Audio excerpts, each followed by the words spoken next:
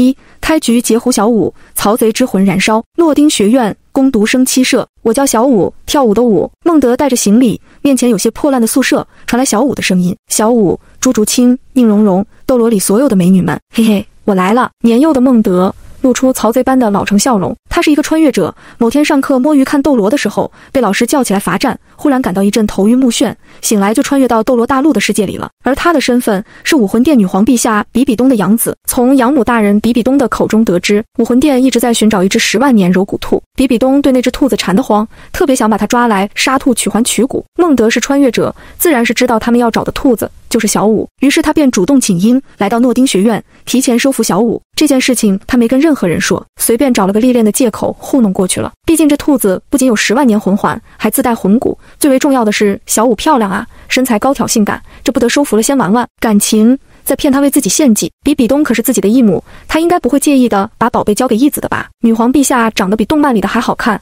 身材更火爆。孟德想到比比东，脑海中就蹦出小时候和义母朝夕相处的香艳画面。等等，动妈！他突然想起一件事情，自己手机里的学习资料没有删掉，而且浏览器又忘记开无痕，历史记录也来不及删掉，这肯定要被老师家长发现，社死了呀。孟德不断安慰自己，过去的就让它过去吧，社死了就换个星球居住。他在斗罗大陆的幸福生活这才刚刚开始。叮，检测到宿主来到诺丁学院，系统自动签到成功，恭喜宿主获得签到奖励：完美第一魂环金翅大鹏3万年，天使圣瞳芥子级对标子级魔瞳，解锁气质桃花运，对异性吸引力拉满。孟德嘿嘿一笑，这是他的签到系统，只要来到剧情里出现过的地点签到打卡，就能获得超多奖励，比如供奉殿门口、武魂殿主殿、比比东的香床、千仞雪的闺房、胡列娜的更衣室、武魂学院保健室。所幸千仞雪9岁才到天斗帝国当卧底，孟德才有机会和这个金发超级美眉成为青梅竹马。还有胡列娜这只小狐狸，她那小尾巴是真舒服。武魂殿那一块的位置，孟德差不多都签到完了，所以他才会申请外出游历。一方面是为了签到打卡剧情里的名场面，另一方面就是要征服主角团，把小舞、宁荣荣、朱青竹等等美人收入囊中，给唐三、戴老大、奥斯卡这些配角戴绿帽，气死他们。甚至是柳二龙老师，听说他性格火爆，身材也火爆，那也得收。把大师玉小刚也气死。谁叫无名孟德自曹贼呢？是要把魏武遗风发扬光大斗罗大陆。宿主孟德，武魂6翼天使，第2武魂上代开通，等级25级大魂师，第1黑色魂环金翅大鹏3万年魂技金鹏降世机，体质天使圣瞳芥子级，桃花运对异性吸引力拉满。孟德看了眼自己的面板，非常满意。这6翼天使可是神赐武魂，是他在供奉殿门口转悠打卡解锁的，所以他才被比比东收养，被亲爱的义母视作天赐的给他的6翼天使孩子，未来能和武魂殿大供奉签到流那一脉掰手腕。系统尚未开启第2武魂，孟德要顺着剧情摸过去，系统肯定会给更多好奖励，除了第2武魂，说不定还有3升武魂、4升武魂。喂，你是新来的吗？虎头虎脑的王胜杵在门口问道。是啊，过来帮我搬行李。孟德招呼一声，把行李扔给王胜。王胜懵逼了，他准备给孟德一个下马威的，怎么一转眼就变成了他的扛东西小弟了。屋内，小舞和唐三在打架，这是工读生宿舍里的入门规矩，新来的必须和宿舍老大打一架。按照原剧情，唐三把王胜打趴下了，接着小舞来了，又把唐三打爆了。这个唐三就是训啦。孟德叉着腰看好戏，唐三一个铁山靠撞到小舞，小舞顺势一倒，双腿缠着唐三的手臂，使用他天生自带的柔技，轻松把唐三制服了。厉不厉害，你小舞姐？厉害，厉害，小舞姐，你是我唯一的姐。唐三被压在身下，很是享受。孟德可注意到了他猥琐的表情，在原剧情里，唐三用铁山靠这种神技，专门去撞小舞人家女孩子，太坏了。打架打个半天，不用暗器，也不拼命反抗，就等着小舞缠上去。这就是冰清玉洁的三哥吗？都是穿越者。孟德自然看出唐三心里的小九九，不就是想借着打架的机会占小萝莉便宜吗？果不其然，唐三现在还一脸享受的被小舞压制住，这狗东西真会装。孟德心里腹诽道，眼睛盯着小舞挪不开了。这兔子是真滴好看，瓜子脸蛋奶白奶白的，还带着点微红的绒毛，眼睛一闪一闪的，贼大贼可爱，而且年纪轻轻的就身材高挑，特别是粉红裤裤包裹下的那双大长腿，柔韧又有弹性，腿完碾啊，这身材以后长大了无敌好吧？喂，新来的，你看什么看？再看一眼，我也把你按在地上摩擦。小舞踩着唐三的身体一跃而起，俏生生地站在孟德面前，非常可爱。新来的，快和我打一架，输了就得叫我小吴姐。孟德看了眼地上灰头土脸的唐三，再看了眼面前兴致勃勃的小五，那来吧。孟德嘿嘿一笑，曹贼之魂燃烧。小五被玩坏，孟德成为宿舍老大，你笑什么笑？难不成以为你能打得过我？小五稚气未脱地质问道。果然还是个小女孩子啊，叔叔我呀，最喜欢和女孩子打架喽。孟德的笑容被唐三这个老逼等看在眼里，他一眼就察觉出眼前这位孟德不是简单货色。看孟德帅气的笑容，估计是心理年纪和他一样大的老东西，绝对不纯洁。小吴姐，你绝对不能和他打架。唐三站出来，像个舔狗似的护住小五。没想到小五不乐意了，柳眉微蹙瞪着他，你什么意思？你是不是看不起女孩子，觉得我打不过她？唐三的表情瞬间变得尴尬，他可不想有这种得罪小五的意思。小五可是大美女，哪个男的都想跟她关系好点，他只是感觉孟德的图谋不轨，或许都是像他那样想占便宜才和小五打架。唐三这个舔狗担心小五吃亏，被孟德占了便宜，所以才出言阻拦的。就是啊，唐三，你搞什么鬼？咱们工读生宿舍的规矩你不懂吗？新来的必须和宿舍老大打一架，分高低。现在咱们宿舍的老大是小吴姐，不关你的事。小吴姐，我们支持你，把这新来的狠狠教训一顿。其他舍友们齐声大喊，双拳难敌四手，唐三都快被唾沫淹没了。他自然是劝不住小五，只能让心爱的美女和孟德 PK 了。来吧，新来的，看你高高瘦瘦，细得跟个竹竿似的，你行不行啊，细狗？小五嗤笑地做着准备动作，下压腿，左压腿，右压腿，那双弹性十足的大长腿真地漂亮。孟德看得都快流口水了，被骂了也无所谓，骂吧，我就喜欢被美女这样骂。来吧，小五，我超勇的。孟德和小五打架，自然是完全吊打呀。这个阶段的小五也就是个10级魂师，而他呢，本身就是20级大魂师，刚刚签到成功，获得了金翅大鹏的黑色魂环，等级直接飞跃25级。25级打10级，那不得把小五按在地上暴锤。可孟德是个怜香惜玉的好男儿，待会打起来得让着点小五，别打伤了未来小妾。我让你先出招，放马过来吧。小五修长的手指勾了勾，这是把孟德视作唐三那般垃圾的对手了。我不，孟德傲娇地拒绝道，女士优先，我让你先出招。好呀，你果然是看小我是女孩了，看招看招。小五被孟德这么一激将，直接化身愤怒的红眼睛兔子，一双丰润修长的大长腿使劲一蹦，速度飞快地接近孟德，直接跳到他脖子上柔技。厉不厉害，你小五姐？小五得意洋洋地坐在孟德肩膀上，他还觉得不解气，把长长的蝎子鞭一甩，绕了一圈，把孟德的嘴巴捆起来，用手攥着。为什么要奖励他？为什么？一旁观战的唐三脸都被气得变绿了。孟德心中暗喜，表面毫无波澜。就算小五拼尽全力想把孟德夹死，孟德屹立如山，扛着小五的玉体一动不动。抱紧喽，你孟德哥要开始暴走状态了。呵呵，你就放马过来吧，我看你还能坚持多久。小五也在斗狠，双腿和蝎子鞭双面发力。若是换作唐三，估计已经昏迷了。可孟德作为25级魂师，身体素质邦邦硬，压根不受影响。小心喽！孟德双手向上探去，精准地钳住小五纤细的腰肢。你怎么还有这么大的力气？小五已经慌了，声音都变得颤抖起来。他原以为普通人被这么控制住会被夹晕，可孟德压根不受影响，而且力气也是出乎意料的大。哎呦，你干嘛？小五感到腰肢传来一股巨力，接着他就被整个人倒把垂杨柳的提起来。他那双结实有力的修长大腿被孟德死死抓着。小五，舔狗阿三急得喊出声来。孟德的力量超乎他的想象，小五能吊打他唐三，却被孟德吊打。使用出柔技的小五被孟德的巨力直接提起，这就是一力破10会。小五就这么被吊着，幸好他穿的是粉红裤子，要是穿的是裙子的话就走光了。其实走光也没所谓，主要是这屋里还有别人，这时候让小五走光，岂不是便宜了唐三那个道貌岸然的家伙？厉不厉害？你孟哥，就问你服不服？孟德提着小五，不服，我不服。小五被倒吊着，长长的蝎子辫都垂在地上了，血液逆流，导致他白嫩粉红的小脸变得涨红。不行，再这样下去，小五要被玩坏了。唐三心急如焚，准备用暗器去坑孟德。你们都不准帮我，都滚开！小五要维护自己作为大姐大的威严，奋力的一屈腰，马甲线爆发强大的力量，直接翻身。咸鱼翻身是咸鱼，兔子翻身还是兔子。孟德索性不抓大腿，揪着他2条粗粗的辫子。现在服了吗？呜呜，我好痛，你放开我！就问你服不服？服的话就叫一声我孟德哥。呜呜，孟德哥，小五服了，你放开我吧！小五被放倒在地上，他哭得梨花带雨，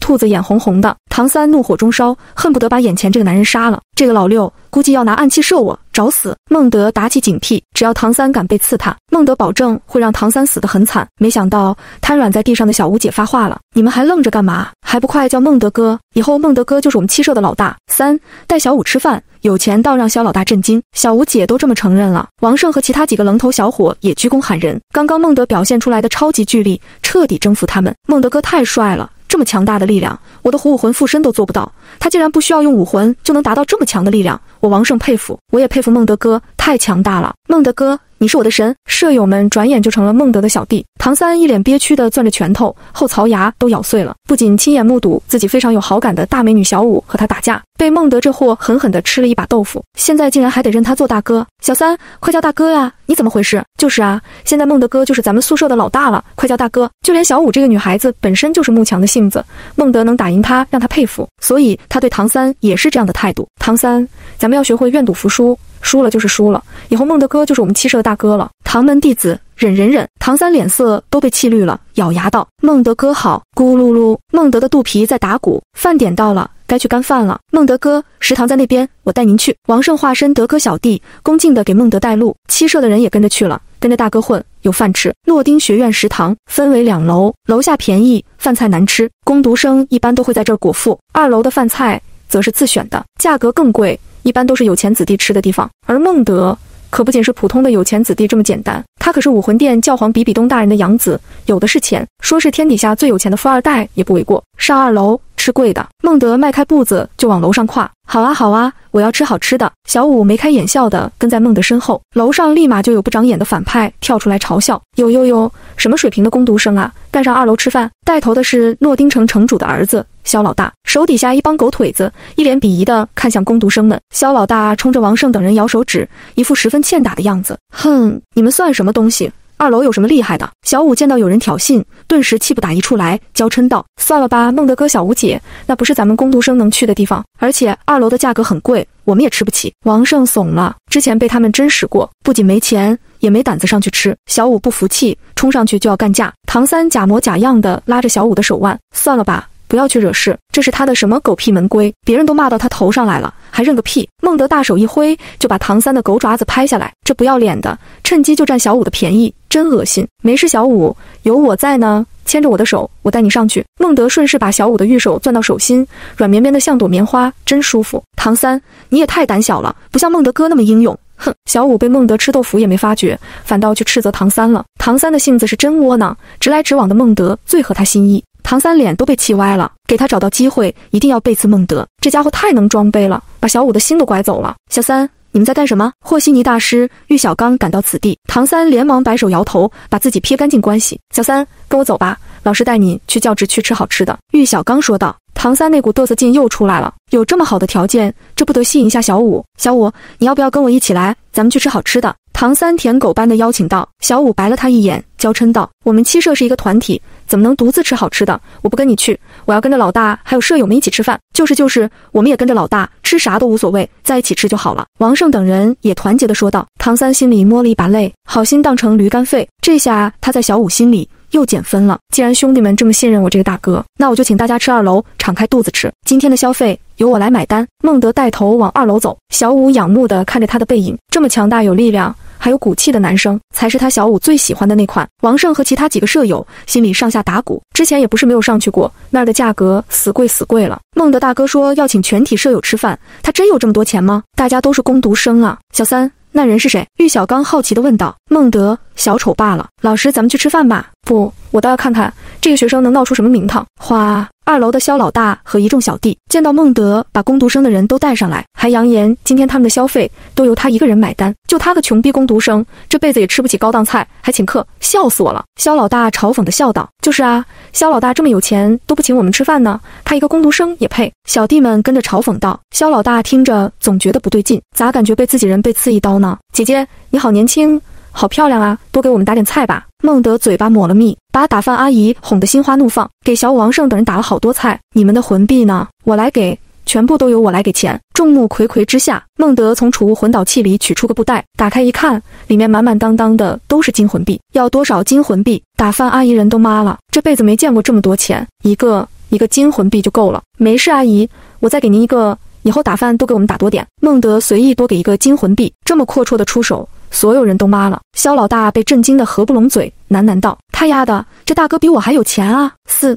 小舞没带被褥，孟德的机会来了。萧老大的感叹让众人心里一惊，他的小弟惊讶地问他：不是吧，萧老大，你可是咱们诺丁城城主的儿子，这小子能比你有钱？萧老大摇摇头，指着孟德解释道：你们别光注意到他的一袋子金魂币，看到他存放金魂币的魂导器了吗？那可是很贵重的东西，上次我爹想在拍卖会上给我买了一座生日礼物，都太贵了，不舍得买。这小子绝对不是工读生，估计是哪个大家族的子弟来体验生活的，给我查。萧老大那边紧张兮兮的开始调查孟德，而不远处的唐三和玉小刚看到这一幕傻眼了。老师，孟德手里的那个环是什么？很厉害吗？傻孩子，那是魂导器，有价无市的宝贝啊！玉小刚震惊孟德的来历，什么样的工读生用得起魂导器？以他蓝电霸王龙家族弃子黄金铁三角的身份，多年历练才获得了一个24桥明月夜魂导器呀！这孟德的身份恐怕相当骇人。可他不知道的是，孟德手里的魂导器还有差不多10来个，刚刚亮相的只是最小的一个。这就是武魂殿养子的经济实力，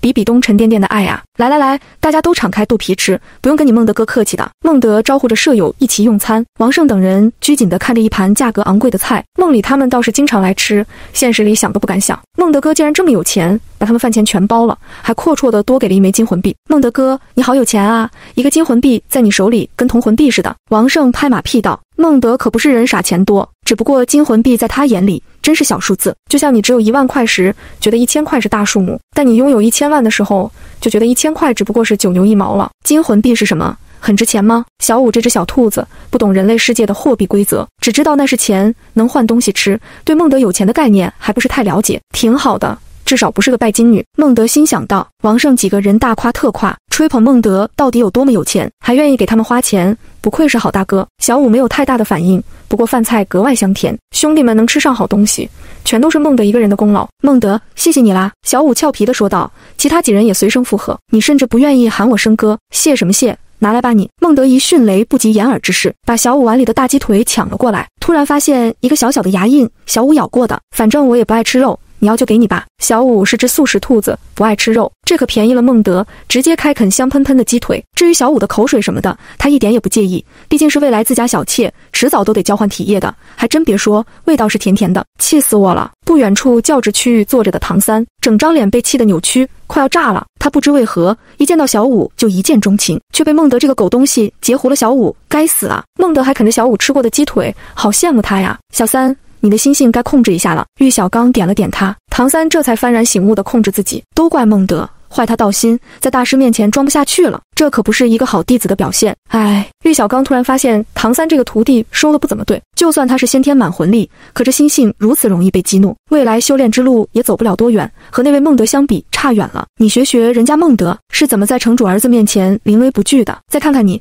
为了一个女孩就被气得大动肝火。哎，弟子知错了。唐三在大师心里大扣分，对孟德的恨意更是油然而生。别给我找到机会，不然我用暗器阴死你。用完饭后，玉小刚让唐三等会，他自己走到孟德身边，突然感受到他身上的神圣气息，再体悟1、2，这孩子的魂力好高啊！孟德小朋友，老师想问问你，你先天几级魂力呀？20级，说出来吓死你！孟德虽然年幼，不喜欢被人当作小孩，吃着小五碗里的肉都不想搭理玉小刚。小朋友，老师再问问你，是哪位大人物的孩子呢？我叫玉小刚，是这诺丁学院的指导顾问，你愿不愿意当我的弟子呢？玉小刚两眼放光，凭借他的武魂研究理论，他确定眼前这孩子魂力很高，而且武魂估计也是超级顶级的那种，再结合孟德的魂导器，还有一大袋金魂币，估计是哪个大家族的弃子，说不定和他玉小刚是一路人。就你，孟德都把嫌弃之情写在脸上了，大师可真不要脸的，自己也就20来级，也就唐三会被他骗着成为徒弟，还想骗我。孟德修炼2天，魂师等级都快要超过废物玉小刚的了，而且他自诩牛逼的武魂理论，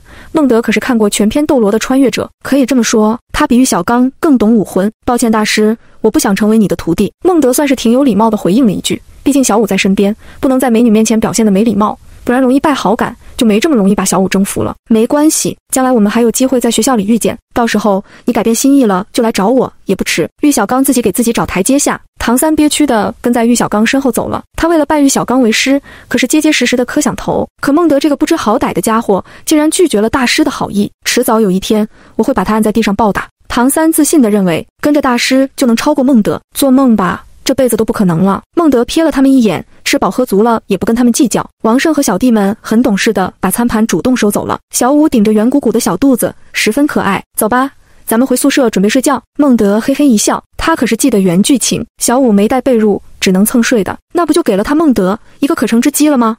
快睡吧，狼人就要睁眼了。孟德，你也太懒了吧，这才刚吃饱饭呢，就要睡觉，你是不是猪啊？小五走在后头，提着石子，调皮地说道。哎，哥这不是想和你贴贴吗？孟德笑嘻嘻地回过头，调戏地说道。猪兔拱月，你是不是兔子啊？王胜等人都被逗乐了，小五却涨红了脸蛋，娇嗔道。我才不是兔子呢，你这个猪头，解释就是掩饰，掩饰就是事实。小五柔骨兔的身份在孟德眼前一览无余，他只想尽快征服小五，不然他的义母比比东大人恐怕会和孟德虎口夺食，把他的小妾抢走杀妻取骨了。回到宿舍，小五才发现一个事情，那就是他忘记带被褥了。小五姐，你怎么脸红啦？王胜呆呆地疑问道。从回来的路上，小五姐被孟德哥调戏后，她的兔子俏脸蛋就红扑扑的，可爱又性感。没什么。小五红着脸扫视着寝室，观察一下谁的被褥比较大一点，他可以直接站进去和某位幸运的男孩子一起睡。大家都是孩子，小五这个10万年兔子自然不把他们放在眼里。老兔吃嫩草，不亏呀。小五，你是不是忘记带被褥了？正巧这个时候，唐三抱着大师给的大被褥回来了。见到小五现在的窘况，他立刻喜笑颜开了。唐三在小五一进门的时候就发现了他忘记带被褥，所以在和大师谈条件的时候，特意申请要了个2人大小的被褥。到时候小五没被子盖时，整个宿舍就他被子是最大的。那小五还不得乖乖地离开孟德，来到他身边，和他唐三同床共被。嘻嘻，唐三窃喜的都笑出声了。原剧情里一副正人君子的模样，其实还不是一个大叔在歪歪人家小萝莉。你干嘛？小五见他笑得这么开心，背后突然发凉。唐三感觉坏坏的呀。王胜和其他舍友们也不给唐三好脸色看，谁让他脱离群体，有大师的帮助就在他们面前显摆，还要把小五姐带走脱离团队去吃饭。这种人最可恶了，是整个集体的害虫，自然不受欢迎。我准备了超大的被褥，寻思着小五要是没被子盖的话，可以考虑和我一起盖这个吧。唐三和善的微笑，小五看着他宽大的被褥，有些心动了。在他眼里，这宿舍里的男生只不过是小孩罢了，就算和他们睡一张被子，老娘也是不吃亏的，反倒血赚。对了，孟德，你是不是也忘记带被褥了？小五还在犹豫，寻思着孟德这么有钱，被褥应该会更大吧，可他没带，这货带了一大袋行李，唯独不带被褥。被褥啊，那玩意多重啊，我才不带，到学校了再买不就行了吗？孟德随意解释道。话音刚落，2个人扛着东西就进来了。你瞧，我订购的被褥，这不就到了吗？2个大男人气喘吁吁地把厚重的床上用品放下，恭敬地给孟德递上账单。您订购的顶级丝绸被、真丝枕头、玩偶抱枕等等都到齐了，钱给你们，麻烦帮我铺一下床铺吧。孟德甩出一个金魂币，2个工人眼睛都亮了，太多了。结果孟德连钱都不用他们找了，多了就给他们了。2个工人对孟德一阵感恩戴德，热情地把东西取出来，准备给少爷铺床。等等，小五大喝一声，叫停他们。看着孟德这么豪华的床上用品，他心动了。小五想和孟德一起睡，所以他自然是不愿意让2个工人铺床的，毕竟人家辛苦搬运东西流了不少汗，滴在床铺上的话，小五心疼死了。孟德哥，我来给你铺床吧。那也行，你们俩可以走了。工人离开，小五积极地把自己的床推到孟德床边，然后主动地摆放各种床上用品，乐开花了。站在一旁的唐三此时的表情比喝了1000年陈醋还难看，酸，他太酸了。辛苦抱着大被褥回来，想骗小萝莉小五一起睡觉，没想到人家根本就看不上他唐三，屁颠屁颠地跑去给孟德当丫鬟侍女。小五啊，你怎么能如此被孟德蒙骗呢？他可不是什么好人啊。唐三欲哭无泪，这边小五满脸都是笑意，已经干净利落地给孟德铺好床了。好舒服啊！小五修长的大白腿互相磨蹭，把粉红鞋子随意踢掉，露出一对晶莹白嫩的玉足，一屁股就躺进他和孟德的双人床，整个人洋溢着幸福的喜悦，玉足上的脚趾都在可爱的扭动着，太舒服了。舒服吧？这可是哥的床铺。孟德顺势也想躺下去，到时候睡梦中动来动去，碰到小五哪里也不好说，反正不是故意的。等等，小五蹭的一起坐起来，可爱的大眼睛认真地盯着孟德。我们睡前一定要约法3章才行，第1条，不能越过这条线。小五拿自己的背包放在床中央，其实也是有私心的往孟德那边放了点，给自己留出更大的空间，待会才能美美的睡上一觉。这小兔子还挺警惕，孟德无所谓，不就是一条线吗？到时候睡着了，发生什么都是意外。说吧，还有剩下2章，有什么要求？小五按着红唇，突然想到，睡觉前必须洗香香，我不要闻到你有臭臭的味道。没问题没问题，咸的味道能闻吧？孟德猛踩油门，他开车所有人都听不懂，小五也蒙圈了，这不刚吃饱吗？怎么会有这种味道？只有隔壁床铺的唐三知道孟德这句话是什么意思，他很想说出来，让小五知道孟德的丑恶真面目，可唐三不敢说出来，不就说明他也暴露了吗？没事没事，早点睡吧，我困了。孟德打了个哈欠，顺势倒在床榻上，一转头，小舞清新甜甜的体香扑鼻，身边有美人陪着，真幸福啊！快点天黑睡着吧，狼人要睁眼了。6.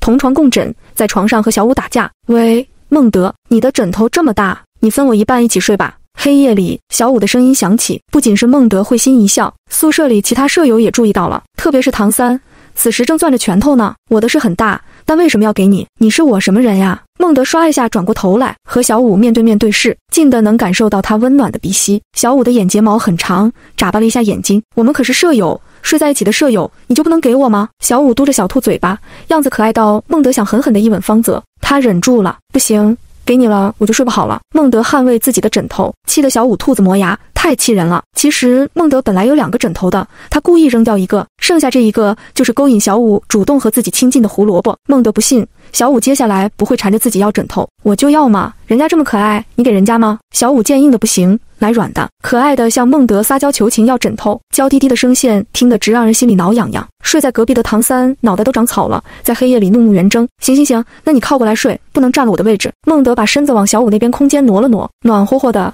有种女孩子的芳香味。小舞这才能把脑袋搭在枕头上，她没注意到孟德已经入侵了。先说好啊，睡觉不能动手动脚的，否则你小舞姐能揍死你。小舞俏脸转向孟德，恶狠狠地警告道。此时他们俩之间的距离不足10厘米，孟德甚至能看到小舞俏脸上的小绒毛，他那修长的眼睫毛都快刷到他面前了。切，我还怕你占我便宜呢。男孩子出门在外要保护好自己才对。孟德假装冷淡地扭过头去，不和小舞对视。我，小舞气得牙牙痒。可恶的孟德，我在你眼里这么没有魅力吗？还说怕我占你便宜，你把我当成什么兔子了？哼，无耻，不要脸！小舞娇嗔道，随即也放下心来。他安心地闭上美目，在孟德的枕头上舒舒服服地睡着了。呼，他俩总算没有发生什么。唐三在隔壁床铺长舒一口大气，好险，差点他心仪的漂亮女孩就要被孟德占便宜了。看来孟德还是个小屁孩，不懂大人的事情就是训了。等等，他不对劲。唐三拥有紫极魔瞳，在黑夜里也能看得清楚。他很明确地看到小舞和孟德的双拼大床上，某一个人在被窝中蠕动，向小舞的方向靠过去了。嘿嘿，哥哥我呀，最喜欢和女孩子同床共枕了。孟德嬉皮笑脸地往小舞身边贴近，呼呼呼，小舞已经睡得昏死过去，他吐气如兰，熟睡的样子也非常好看。哎呦，有点冷，那就贴着一起睡吧。孟德是个老实人，他只不过是感觉很冷，想和小舞贴在一起睡取暖罢了。于是孟德和小舞几乎脸贴着脸睡在枕头上，舒服。被窝里，孟德的大手包裹住小舞的小手，这才叫做真正的柔弱无骨的水豆腐啊！该死的孟德，不要啊，碰他呀！唐三怒目圆睁，见到自己心爱的女孩被一个不知年龄的小屁孩占了便宜，痛，太痛了，这简直要比杀了他还难受。哪怕跳下山崖的时候，心都没有这么痛。点个迷魂烟，让孟德昏迷，我再做了他。老六唐三想起自己的暗器，立刻掏出迷魂烟，悄悄点燃。你个老六，想被刺我？不好意思，我万毒不侵。孟德的无毒不侵体质是在比比东的寝宫里签到获得的。他那时已是武魂殿圣子，被母后召见进宫时，看见比比东脱下衣物，武魂化身魔蛛，吓得他一哆嗦，于是就获得了这个毒免无敌体质。啪啪啪，迷魂烟燃烧着，没把孟德毒翻了，反倒把小舞迷昏了，以及宿舍里的其他舍友。没意思，跟个死人似的。我没兴趣，趁现在没蚊子，赶紧睡大觉。孟德嘟囔了一句，翻了个身睡着了。原来唐三的迷魂烟把蚊子毒死了。对于孟德而言，唐三的暗器迷魂烟不过就是一盘蚊香罢了。什么？他竟然没被我的迷魂烟毒晕？不对，这个孟德一定背后还有底牌。唐三默念唐门门规，不知对手全部底牌，不可轻易出手。我忍。第二天，孟德舒服的睡醒，昨晚没有蚊子，真的清静睡得好。以后得坑唐三，抢他几盘迷魂烟当蚊香用。孟德美滋滋的想法，若是被唐三知道了，得被气死。他苦心多年炼制的迷魂烟，却被孟德当成蚊香用，多损呐！咦，什么东西？孟德睁开惺忪睡眼，这兔子睡相不好，从床头睡到床尾，还把一双修长圆润的大长腿搭在孟德胸膛上，甚至还把小脚踩在孟德脸上，真的是太过分了呀！小舞啊，小舞，本曹贼不惩罚你，恐怕你是不会乖乖的了。孟德说一不二，他抱着小舞的玉足欣赏一番后，心中暗叹：假如珠玉般粉嫩，只如青葱般稚嫩，晶莹剔透，白皙可人，浮现出几道青线，也别有一番魅力。不过孟德毫不怜香惜玉，抓住他的玉足就是一顿挠痒痒，太幼稚了。哎呦，你干嘛？小舞被孟德挠醒了，小脚是他的敏感地带，被这么挠痒得不行了，却躲不开孟德的魔爪。睡姿这么差，下次还敢不敢把脚踩我脸上了？不敢了。小舞再也不敢了。孟德这才松开小舞的狱足，小舞则是一脸不服气，紧要银牙扑了上来，这是要和孟德在床上打架的节奏。别打了，别打了，孟德哥，小舞姐，你们别打了，我们工读生早上是要做义务劳动的，快迟到了。唐三是我好兄弟，他愿意替我扫。孟德力大无穷，把小舞柔软的玉体按在身下。小舞瞪着微红的大眼睛，还是不服气。孟德没心思搭理他，撇过头去看向王胜。什么劳动？孟德哥，你不知道吗？我们工读生每天要负责打扫学校卫生，我负责校门，唐三负责厕所，你和小舞姐负责操场，不是很累的？而且还有一个铜魂币拿。哦，孟德哥，你应该不稀罕一个铜魂币。王胜幡然醒悟道：行，我知道了，你们先去吧。孟德若有所思地点点头，假装同意，先答应下来再说。孟德撒开手，小舞就扑到他背上，咬他肩膀。不疼，但你的唾沫有味道，赶紧撒开，还不快去劳动去。孟德直接把小舞拎了起来，小舞一副得逞了的得意表情，能在孟德肩膀上留下牙印，报仇了。略，孟德把他放下，小舞俏皮的吐舌头，扮鬼脸，接着一溜烟就扭着小臀跑走了，生怕孟德追上来把他狠狠教训一顿。这兔子粉舌还挺长，也不知道母蛇还是母兔子。孟德腹诽道。接着他慢慢悠悠地洗漱穿衣服，整个宿舍都没人了，他还没离开宿舍。打工是不可能打工的，这辈子都不可能打工的。摆烂躺平的孟德是绝对不可能参加劳动的。他晃晃悠悠地出门，先去食堂吃了份香喷喷的早餐，临走前还和收盘子的打工小美眉搭了一会儿讪。半个小时后，孟德才慢慢悠悠地叼着根油条来到操场。小舞抱着扫帚在操场上摸鱼，见到孟德一来，气得娇嗔道：孟德，你真无耻，我都劳动半个多钟了，你现在才来，快帮着我一起打扫，不然我绝不轻饶你。小舞很生气，出有规模的小胸脯都在微微起伏。我才刚吃饱呢，不能劳动，会得胃病的，你加油吧。孟德坐在操场边的石凳上，一边翘着二郎腿，一边吃油条。小舞见到孟德如此悠闲，心里不平衡了。凭什么我小舞姐白白工作了半个小时，你孟德什么也不用做，还吃着早餐？孟德，你太过分了，把你的好吃的交出来。小舞把扫帚扔在地上，径直向孟德冲去，一跃而上，踩在石凳上，翘臀悬空在孟德的大腿上。小舞想抢孟德的油条吃，这玩意又粗又大，一看起来就很好吃。给我，老子不给！哎呀，你气死我了！小舞力气不如孟德，连一根油条都抢不过他。最后小舞灵机一动，干脆抓着油条，恶狠狠地向那儿咬了一口，扯下一小块油条。真好吃，谢谢你的早餐喽。小舞耀武扬威地品尝小嘴里的食物，黏糊糊的口感，他还觉得挺美味的。最主要的，小舞就是想在孟德面前炫耀，气他。喜欢啊，以后有机会请你吃大香肠。孟德毫不在乎，不就是一条油条吗？多便宜的东西，小舞爱吃就吃。不过从刚刚的动作看来，小舞的嘴巴还挺大的，一口给他干了半根。还想要吗？想要。小舞意犹未尽地渴望道：老子不给！孟德把剩下半根油条扔进垃圾桶，气得小舞兔子眼睛都红了，跳到孟德的身上，二人打情骂俏。此时唐三刚好走来，见到他们如此亲昵的一幕，整个人都不好了，脸都被气绿了。他是辛辛苦苦完成了擦厕所的最累工作，然后马不停蹄地跑来这边，想着能不能帮小舞干活，赢取他的好感度。舔狗，舔到最后应有尽有，说不定女神小舞就会因为自己的坚持而心动了呢。结果事情并没有按照唐三预料的那样发生，孟德不干活，小舞也不干活了，在石凳上打情骂俏的，真恶心啊，狗情侣！喂，你们在干什么有伤风化的事情？我的任务都完成了，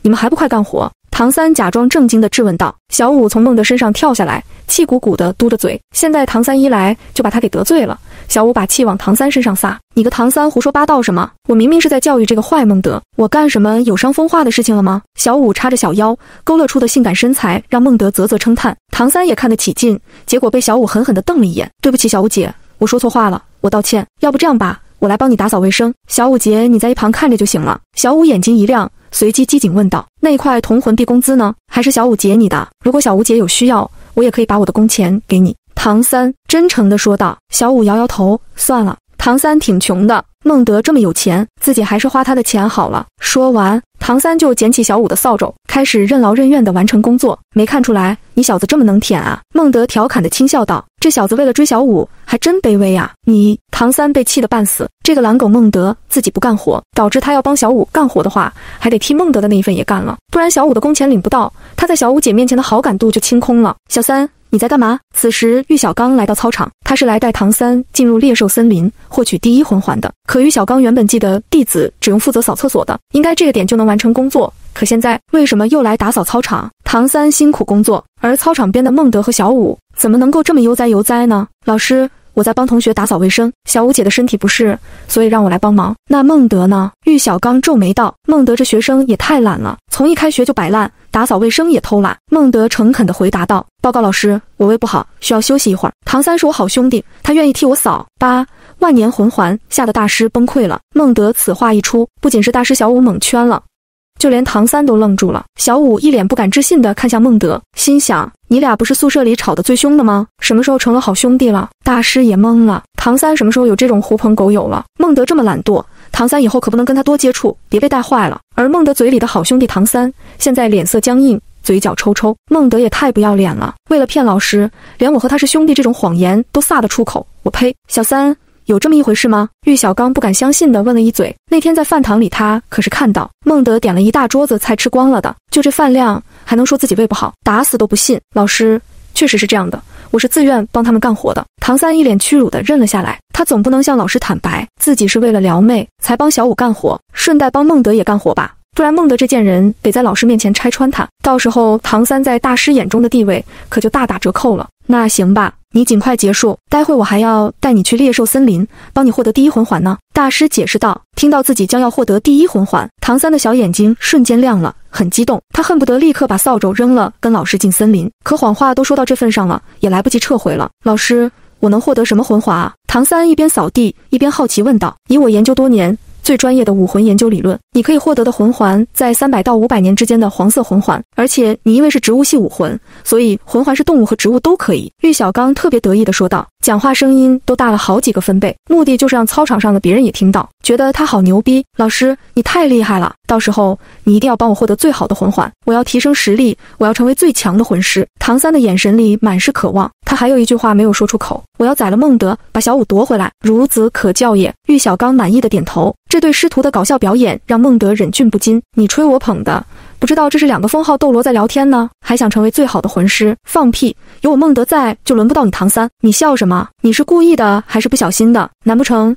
你是在笑我的武魂理论？玉小刚刚想装逼，结果被孟德当面耻笑，面子挂不住了，立刻板着一张臭脸逼问道，非要孟德给一个满意的回答。我是故意的。你的武魂理论很厉害吗？孟德毫不畏惧当面回怼道。玉小刚被当众质问，脸都被气黑了。唐三在一旁看得心惊肉跳，感叹到师傅也有这一天，孟德这家伙太会气人了。孟德，你什么意思？难道你是在质疑我老师的理论？唐三为了维护师傅的尊严，站出来回斥道。玉小刚很满意，这弟子很懂事，以后可以多多栽培。相比较，孟德这小子不识礼数，竟敢当面嘲笑他的理论，以后必须给孟德穿小鞋，教训一下他，让他尝尝记性才行啊！你的武魂理论能让你这么骄傲吗？在我眼里只不过是一堆错误的狗屎罢了。孟德不给面子，你骂我，我避雷霆还治，杀伐果断，嘴炮连天，没有他孟德不敢惹的人。你……玉小刚被气得怒火攻心，心中的郁结一堵塞，差点昏过去。你有什么资格质疑我老师？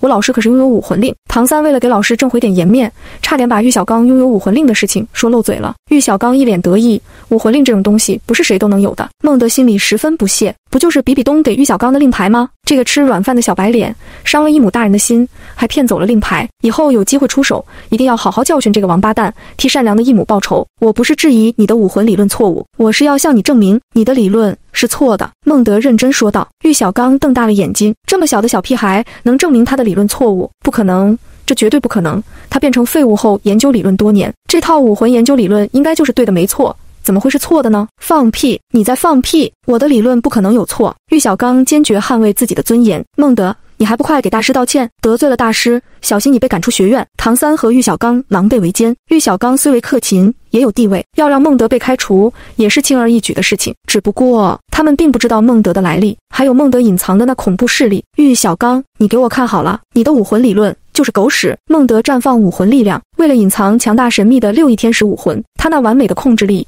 只将万年魂环释放而出。可就在那瞬间，原本只是个孩子的孟德，气势却如万年魂兽般的古朴凶猛。这就是万年魂环的恐怖。你的第一魂环就是万年魂环。玉小刚大惊失色，震惊地尖声道，这股气势已经不是一般的魂师了，好强。唐三心里满是忌惮，还好他没对孟德动手，不然自己只有死路一条。孟德，你好强大呀！小舞抬头凝视着悬空之人，孟德的鹦鹉背影刻在他小脑瓜子里。小舞心里小鹿乱撞，有种异样的情愫诞生。没错，我的第一魂环就是2万年魂环。孟德强大的气势侧露，压制着在场的魂师都喘不过气来。万年黑色魂环蕴藏的力量竟如此强大。大师脸色苍白，腿都软了，还是唐三扶着他。万年魂环竟然能作为魂师的第一魂环，难道我的武魂理论出错了？9带小舞回森林，路上趁火打劫，这是哪来的天才？玉小刚怔怔地感叹道。按照他的武魂理论，一般魂师的身体素质根本就不能支撑第一魂环就用万年魂环，换作是任意一个体质普通的人都会爆体而亡。而这个奇迹就在眼前发生了，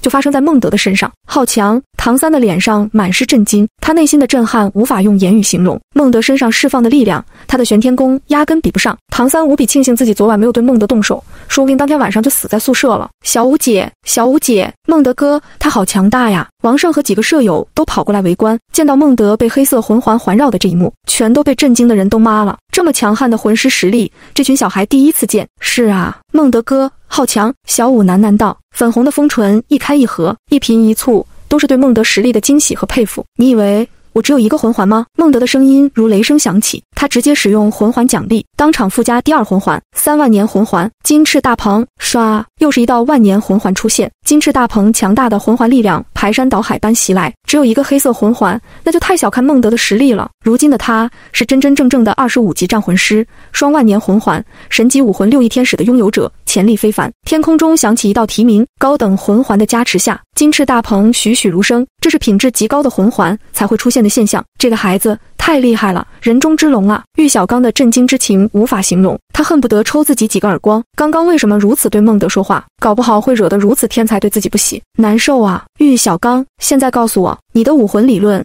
是对是错？孟德就爱较真，玉小刚唐三逼着他证明实力，那他就必须狠狠地打大师的脸，让他们尝尝记性。是我错了。玉小刚给孟德深深鞠了一躬，因为他知道眼前这个孩子的实力已经不亚于自己了，更别提孟德恐怖的潜力。小三，还不快给你孟德兄弟道歉！孟德同学，我记得你说你和唐三是好兄弟，请千万不要记恨我们刚刚说的话。玉小刚卑微的低头，还要按着唐三的脑袋给孟德鞠躬。唐三的表情极其屈辱，却不得不低头。该死的孟德，不仅抢了他最爱的小舞，还在公众场合表现自己，让他和大师下不来台。大师也不生气，反倒让他唐三给孟德赔礼，奇耻大辱啊！孟德，总有一天我会超越你的。唐三屈辱地低压着脑袋喃喃道。孟德收回魂环，那股万年魂环的强大气势得以收回，在场的众人这才能够正常呼吸，松了口气。孟德哥，你也太强了吧！就是啊，孟德哥，感觉你年纪比我小，实力竟然如此强大。王胜和一群舍友围着他，羡慕地称赞道。小舞没有当着孟德的面称赞他，兴许是不好意思，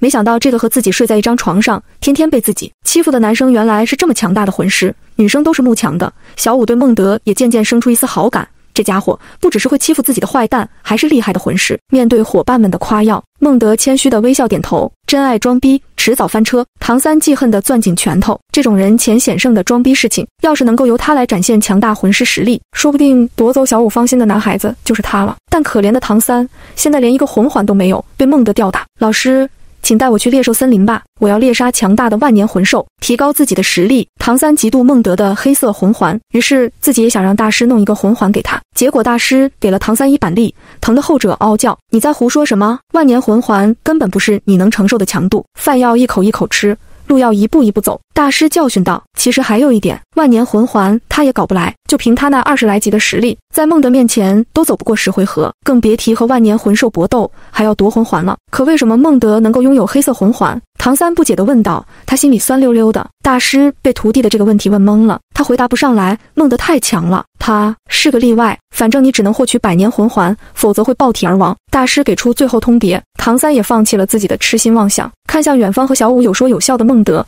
他很嫉妒。小舞，大师要带我去猎兽森林杀魂兽，获取魂环，你好像也是先天满魂力无魂环，要不要我们带你一起去？唐三跑到小舞面前献殷勤，孟德在背后偷笑。唐三踩到雷点了，小舞就是10万年魂兽化形，他最反感的就是人类猎杀魂兽。这下唐三献花不成，反倒把自己好感败光了。不，我绝不会去的，你们就非得猎杀魂兽不可吗？小舞坚决抗议道，看向唐三的目光没有一丝好感。傻孩子，不猎杀魂兽，我们魂师如何提升实力呢？小三，我们走，前往猎兽森林。大师拉着唐三往外走，唐三看见小舞的脸色不对劲，生自己气了，但唐三也没机会解释，只好承受着小舞对他的怒火。小舞，要不我带你去猎兽森林吧？孟德心生一计，说不定前往唐三名场面能解锁签到奖励，于是提出带着小舞进森林，路上遇到危险还可以保护他，借机增加一下感情。怎么，你也要猎杀魂兽？哼！小舞嘟着小嘴，双手环胸，我不需要猎杀魂兽呀，就是带你去森林里玩玩。孟德双手一摊，小舞看了他一眼，突然想到他的2个强大魂环，看来孟德没有撒谎，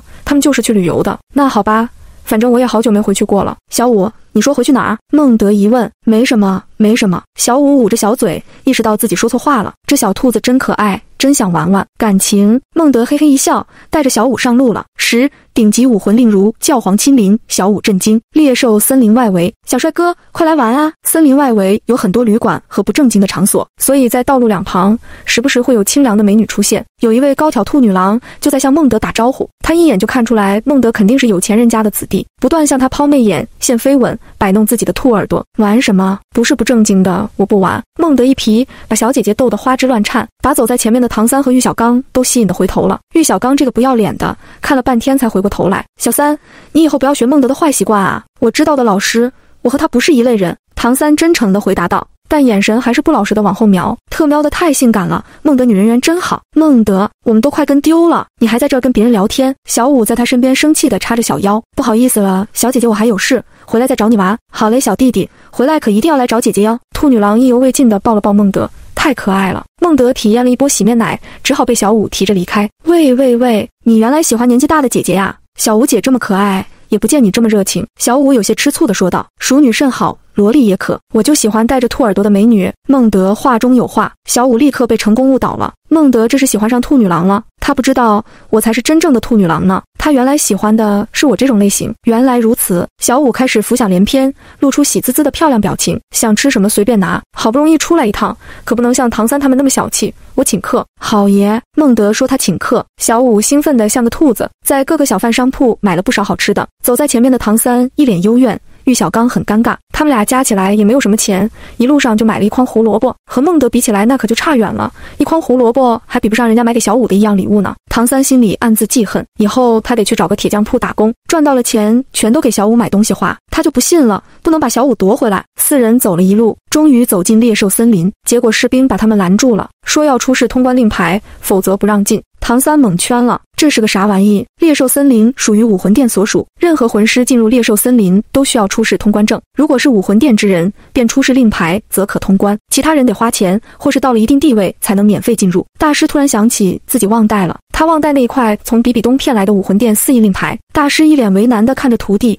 两人干瞪眼，尬住了，最后只能花大价钱临时补办了一张通行证。妈的，进一趟森林花了我10个金魂币，肉疼。玉小刚难受得很，唐三倒没什么反应，毕竟花的不是他的钱。站住！士兵拦在孟德和小舞面前，小舞怀里抱着一大堆吃的，差点被吓到。孟德面色平静地掏出一块武魂殿令牌，6印记。武魂殿令牌从1到6印分类等级，6印则为满印，持此牌者等同于教皇亲临。士兵们全都吓傻了，这么小的小屁孩竟然有6印武魂令！咚咚咚，士兵们刷刷刷地给孟德跪下，这阵仗把小舞都给吓得受惊了。他看向孟德的眼神又多了一丝仰慕，心想他到底是什么身份，能让这些强大的士兵下跪？森林外围的百姓们都惊讶地长大了嘴巴，特别是那位兔女郎姐姐，此时的表情万分精彩，甚至有当场把孟德扑到狂吻，再带回酒店里生米煮成熟饭的想法。能和这么大权势的男人有过一觉之缘，他的人生就能上升几个阶级了。老师，你看他！唐三震惊地指向孟德。玉小刚也看见这惊人的一幕，那些对他们凶巴巴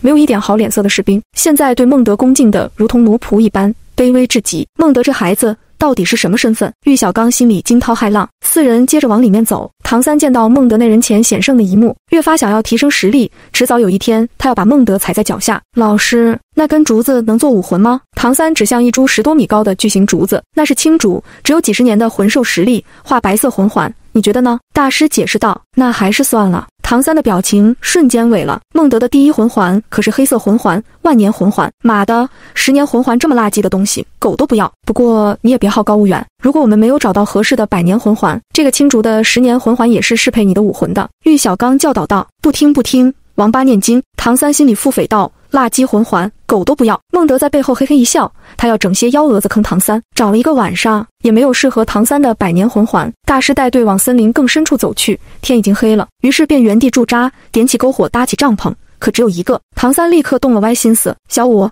你来和我们一起睡吧。孟德一脸鄙夷，什么人啊，叫人家一个女孩子和你们一群大男人睡，不正经。不需要，帐篷我已经买好了。杀！眨眼间，一个超大帐篷搭好了。小五一脸欣喜，我要住这儿。然后他就一股脑钻了进去，好奇得很。孟德向唐三摊了摊手，跟着小五屁股进入。妈的，仗着自己有钱买大帐篷，唐三气得咬牙切齿。玉小刚无奈摇头。四人进入帐篷准备休息的时候，没人发现黑暗之中浮现出无数双野狼的眼睛。11坑哭唐三玉小刚两个大冤种。孟德，睡觉就睡觉，不许你动手动脚的。小五娇嗔的声音从帐篷里传出，篝火飘摇，倒影摇曳，让隔壁的唐三嫉妒不已。孟德这个狗东西又在占小五便宜了。你说说你，是你自己要和我睡一个帐篷的，现在不但把我这个主人的位置给霸占了，还反倒来咬我一口，说我动手动脚，我还怕你占我便宜呢。孟德脸皮厚地说道。小五睡姿不好，爱往他这边挤来挤去，孟德就不客气地上下其手，帮小五按摩了。你，小五气得胸脯发胀，正欲狠狠地咬他一口，孟德的面色却陡然变得紧张。你听，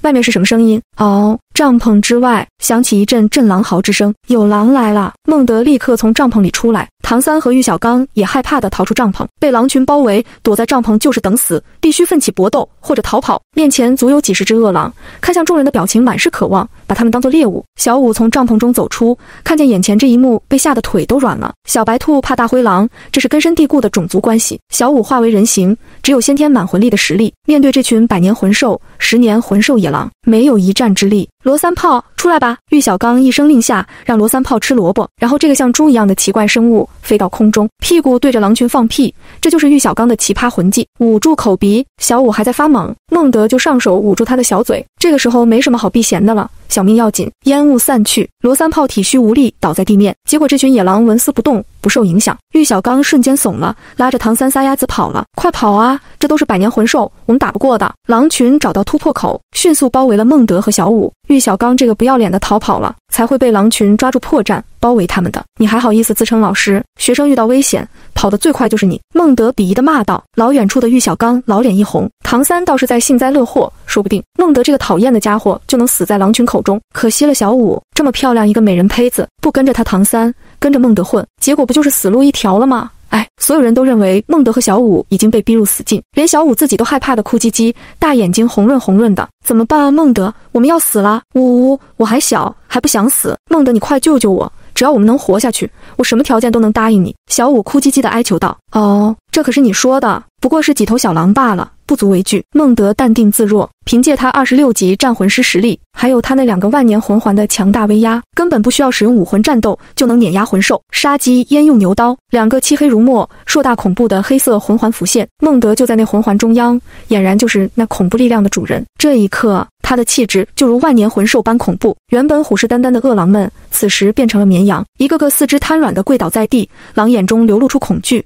胆子小的底下流了一滩水，被吓尿了。如果狼群会说话，他们一定在心里哀嚎：妈妈呀，今晚好不容易组团逮到4个人类，结果其中一个最小的人类直接化身万年魂兽，我们狼都妈了！滚！孟德大喝一声，狼群仓皇逃窜，几匹胆子最小的狼腿软了，也都狼狈地爬走，全被吓跑了。不是孟德不想杀狼，只不过是不想让唐三捡漏，万一在过程中被唐三杀了只百年野狼，自己不就成了他的打工仔了？所以孟德把狼群都放跑了。孟德，你好厉害！小五腿都被吓软了，只能抱着孟德的手臂做支撑。孟德也乐意给他接力，那里夹得暖暖的，挺舒服的。卧槽，老师，孟德打败了狼群，我靠，他是怎么做到的？太强了吧！唐三和玉小刚原路返回，干脆不跑路了，回来看看有没有哪只濒死的野狼可以捡漏。这么强大的百年魂兽，要是给能唐三做魂环，那真是不费吹灰之力，血赚了一波。结果回来一看，妈的，孟德把狼都放跑了。唐三知道他这是故意的，不想让自己拿好处，只能生闷气。玉小刚想起孟德骂他不配为人师，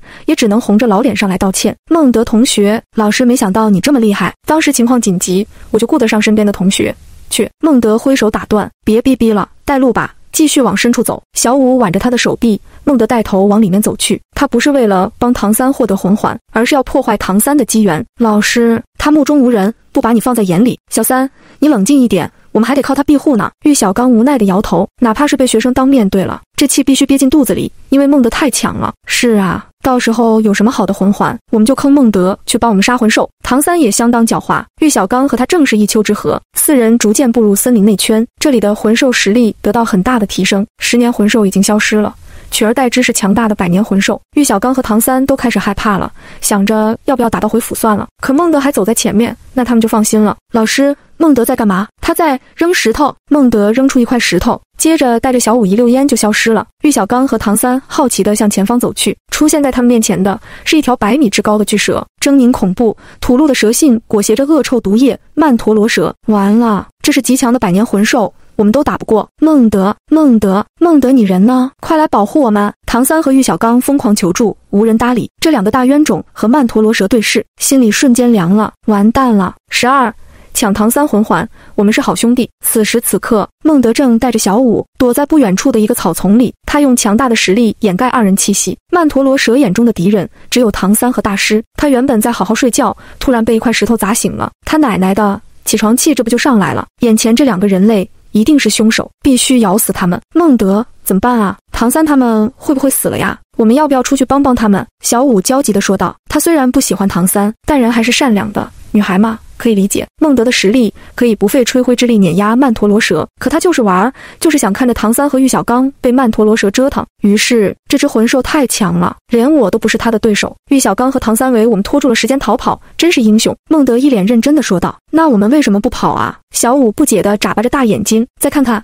看完了就跑。孟德搂着小舞柔软的腰肢，一边享福一边看唐三大师被虐，真是人间乐事。孟德，你丫的人呢？唐三愤怒地朝山谷呼唤道。玉小刚脸色苍白地摇了摇头，这么强大的魂兽，估计他也不是对手，早就跑了。小三，不要再喊了，到时候把更强的魂兽喊来了，我们真就一点机会都没有了。老师，那我们该怎么办啊？该死的孟德，我看见他向曼陀罗蛇扔石头了，他故意害我们。唐三义愤填膺，玉小刚准备殊死一搏。罗三炮第2魂技震天屁。罗三炮吃下萝卜，又回复能量去放屁，结果曼陀罗蛇丝毫不受影响，他是毒王，就罗三炮这点麻醉毒素还不够他塞牙缝的。完了，玉小刚眼中曼陀罗蛇不断放大，然后结结实实地咬了他一口。玉小刚当场昏厥，脸色呈青紫之色，他中毒了，危在旦夕。老师，唐三差点崩溃了。老师，你死了，我可怎么办啊？该死的孟德，要不是他惹来了曼陀罗蛇，老师就不会死，我也不会被逼到这一地步。既然这样，那我只能使出我的唐门暗器了。唐三的脸色变得极度阴冷，化身老六，从身上各个夹缝中掏出暗器，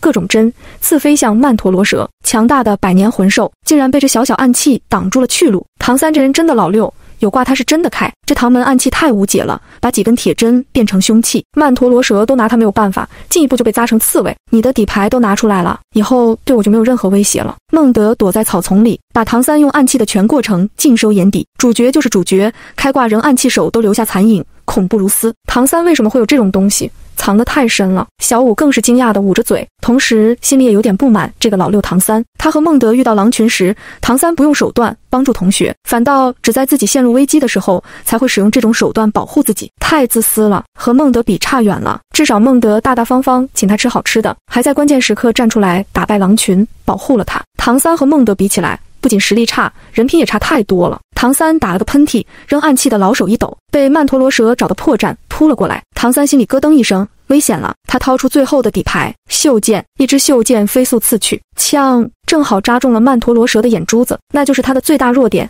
眼睛和后面的大脑。曼陀罗蛇发出一声凄惨的悲鸣，蛇躯无力地瘫倒，轰的一声蜷缩在地面上，几乎失去战斗能力。太好了，我打败了曼陀罗蛇，我的第1魂环有着落了。唐三总算是松了一口气，看向曼陀罗蛇的表情满是渴望。他掏出大师送给他的一把短剑，向曼陀罗蛇的大脑刺去。没想到曼陀罗蛇爆发出生命最后的力量，抬头直接来了发毒液喷射。唐三摆头一躲，得意地露出笑容。没用的，曼陀罗蛇的魂环是我的。结果在草丛之中，孟德跳出来杀向曼陀罗蛇，任何邪恶都将绳之于法。曼陀罗蛇吐完毒液，已经失去战斗能力，就这么被孟德踩在脑袋上，嘎吱一声结束了生命。紧接着，一道深邃迷人的黄色魂环从曼陀罗蛇头上浮现，任何魂兽的魂环只能由最后击杀者获得吸收，而最后了结曼陀罗蛇生命的人是孟德，那是唐三最渴望的第一魂环，可这并不属于他，而是孟德的。孟德，你特么的在干什么？我都把曼陀罗蛇打得半死了，你为什么要出来抢我的魂环？为什么？唐三几近崩溃边缘，唾手可得的强大力量就这么被孟德给夺走了，就像他最爱的姑娘小舞一样，也是被孟德这个老六截胡掉的。啊，你在说什么？我这不是怕我的好兄弟有危险，所以才跳出来保护你的吗？别客气，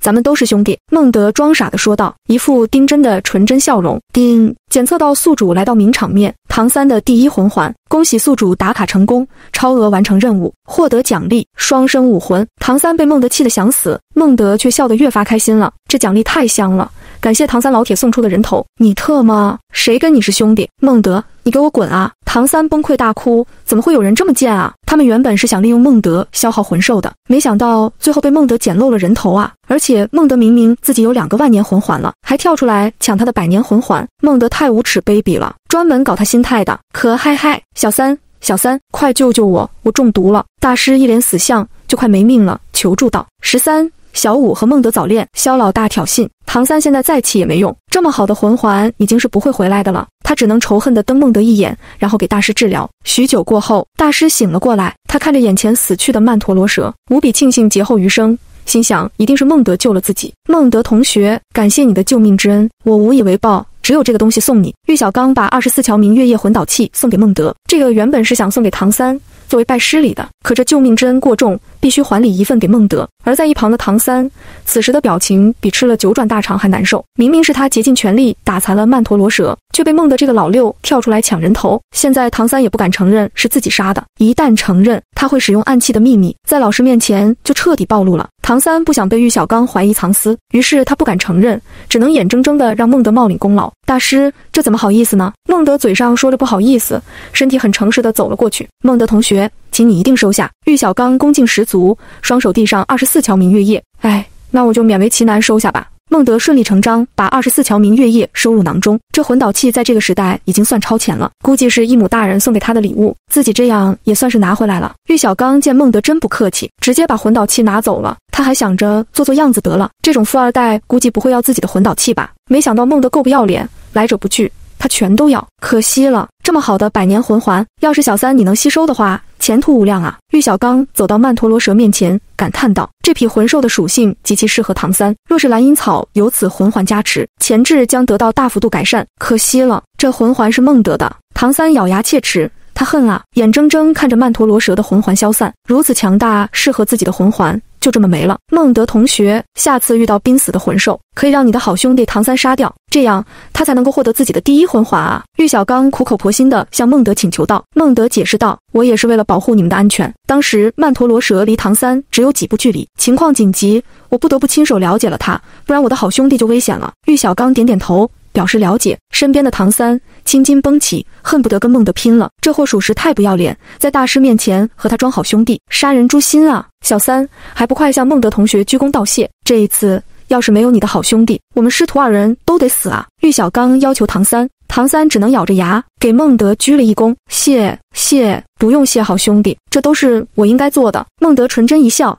牵着小舞走了，他的目的已经达到了，坑唐三，让他拿不到曼陀罗蛇，领签到奖励还是超额奖励双生武魂，爽歪歪。孟德和小舞先行回到诺丁学院，唐三和大师2个大怨种还在找第一魂环。和他们不同，孟德这一趟真是收获颇丰，不仅拿到了双生武魂的选择权，最重要的是得到了小舞的信任。孟德，人家肚子饿了，带人家去吃饭好不好？小舞撒娇地说道。孟德这男人太可靠了，不仅有钱能请他吃好吃的，遇到危险了还能保护他安全。小舞已经对他心生好感，有点心动了。行了，走吧，我请你吃饭，你晚上得给我暖被窝。孟德开玩笑地说道，他没有提救命之恩什么的，反倒是用开玩笑的口吻让小舞报恩。我才不呢，晚上你给我暖被窝，小舞姐才愿意和你睡。小舞略比着鬼脸，如花似玉的俏脸早就笑开花了。路过的学院同学们个个一脸震惊，不是吧？这么年轻的同学就开始早恋，甚至一起睡了，而且女生好漂亮，男生真是好福气。单身狗们一脸羡慕，要是自己的女朋友也像小舞这么漂亮就好了。孟德双手插兜，小舞蹦蹦跳跳地走在前面，时不时回头展颜一笑，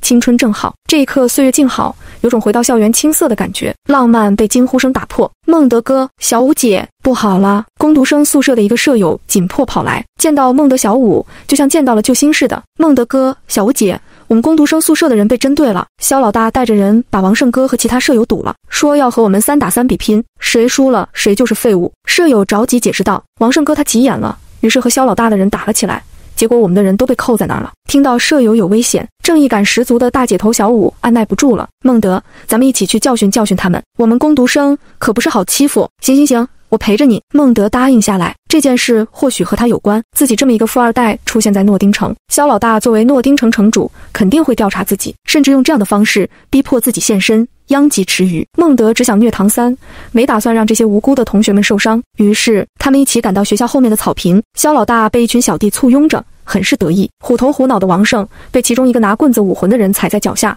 很屈辱。见到孟德哥来了，王胜惊喜地大喊求助，孟德哥，救我，你一定要替我报仇，教训教训他们，我们工读生不是好欺负的。孟德点点头，小舞跟着他走过去。肖老大见到孟德来了，终于等到自己要找的人了。小子，说说吧，你到底是什么来历？来我诺丁城到底要干什么？14，唐三，你比孟德差远了。孟德闻所未闻，压根没把肖老大放在眼里。你他丫的，我们老大问你话呢，垃圾工读生，难不成你耳朵是聋了吗？快回答我们老大的问题，不然你的手下都得被打。棍子武魂的男生骂骂咧咧道。肖老大一脸讥讽地看向孟德，不想让你的人被打，就乖乖把来历说出来，你算什么东西，也配知道我的来历？孟德冷哼一声，态度严峻。肖老大脸色一僵，愤怒提升到了极点。该死的小子，我爹可是诺丁城主，却找不到他的半点身份信息，难不成这家伙真是什么大家族的子弟？你特么的目中无人，敢这么跟我们肖老大说话？棍子武魂男生指着孟德的鼻子继续骂道，连带着把孟德身边的小舞都骂了一遍。嘎吱，棍子武魂男生痛苦来自手指，孟德以超快的速度扭曲他的骨头，痛得他嗷嗷怪叫。肖老大，救我！小子，打狗还需要看主人呢，你当着我的面敢打我的人，是不是有点不把我放在眼里了？肖老大忍无可忍，就凭你，我的法眼容不下你。孟德说道，因为他们欺负了小舞，这可是孟德的未来小妾，绝对不能忍。老大，我们跟他打一架。我同意。这样吧，我们各自调出3个人，进行3组单挑，谁胜场数多，谁就是获胜的那一方。如果肖老大看向小舞的眼神带着色意，如果你输了，小舞就是我的宠物兔子。孟德淡定自若。那如果你输了呢？你们就是我的狗。操！肖老大怒骂一声，还是忍下怒气，一言为定。刚好在这时，唐三和玉小刚回到学院，他们来不及捕猎更好的魂环，只能把外围的几十年青竹选做魂环。唐三的面色比吃了9转大肠还要难受，这可是他曾经嫌弃说过狗都不要的破魂环，丑陋的白色魂环比孟德的黑色魂环差的是天差地别，最后无奈只能选取这个作为武魂，太丢脸了，都怪可恶的孟德把他好不容易打残的曼陀罗蛇抢了，不然那个完美的百年魂环就是他唐三的了。孟德真够坏的。唐三回到学校，正好碰上后院的3组单挑赛，小舞姐十分着急，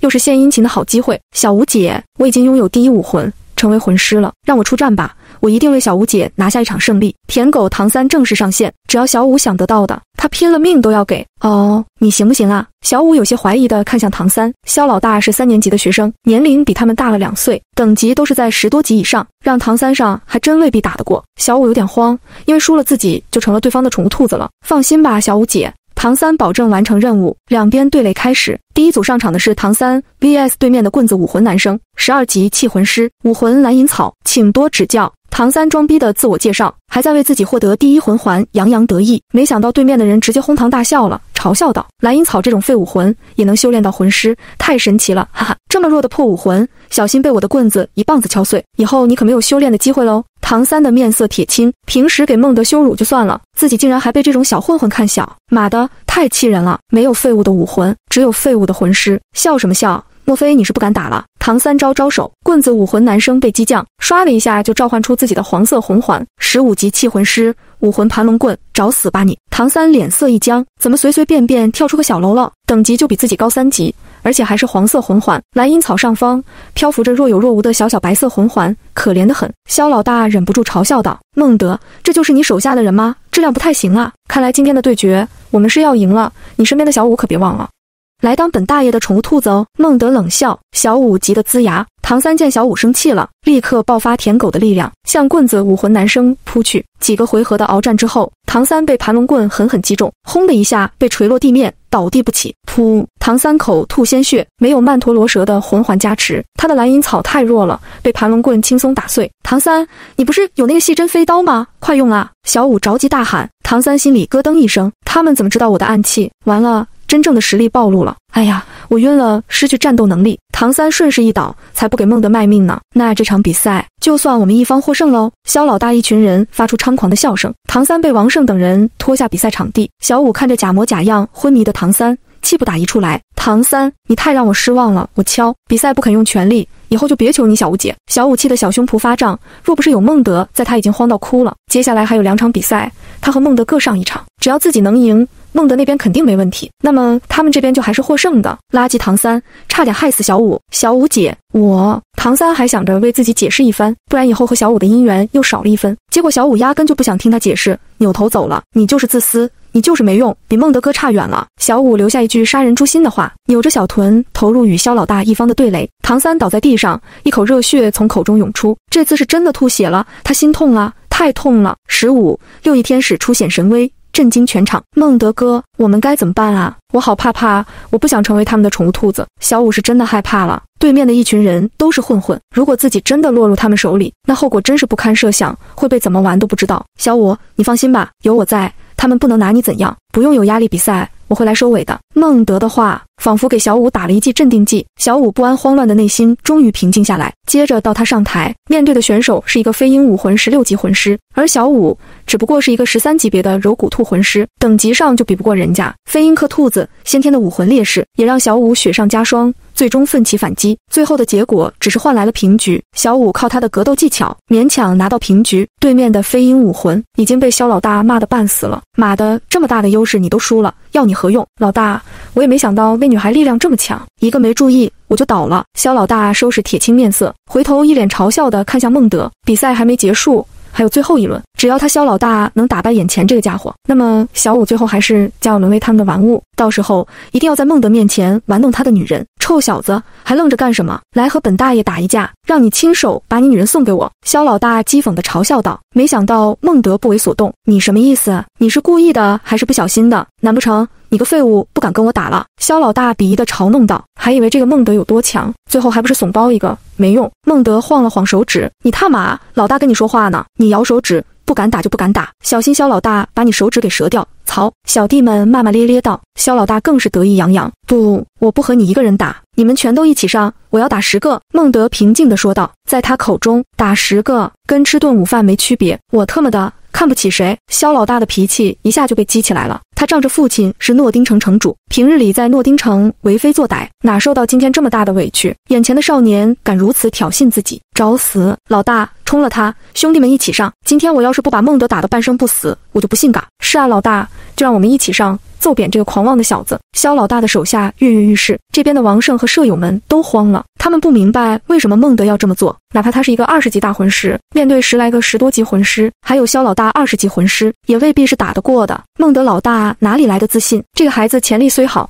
气度不够，为了替女孩子出头，竟然提出这么夸张的对战方式。孟德是绝不可能以1打10数个魂师和大魂师的，真是荒唐。玉小刚嘲弄的摇摇头，突然还是觉得自己的徒弟好，就算是个废武魂，实力不怎么样，但性格还是挺好的，很能忍。孟德哥，为了我，你要冒这么大的风险吗？小舞感动的大眼睛都变得红润，声音都变得有些颤抖，几语流泪。他知道孟德的用意就是把萧老大一群人全部打服，只有这样，诺丁城里才没有人敢惦记着他小舞。孟德哥真的，小舞哭死。放心吧，小舞，当我释放武魂时，你就会知道，他们对我而言只不过是一群微不足道的蝼蚁罢了。孟德平静地安慰道，大手还摸上小舞的脑袋，二人的举止十分亲昵，像是一对男女朋友。妈的，该死的孟德真会装逼吹牛啊！唐三嫉妒地在心里腹诽，为了追到小舞，连这种话都说得出口。看孟德惹急了萧老大一行人，最后落得个什么悲惨下场。你个孟德竟敢骂我们是蝼蚁，找死！老大，我忍不了，快一起上吧。就是啊，我要把他的嘴撕烂！小弟们蠢蠢欲动，萧老大也不装了，群殴就群殴吧，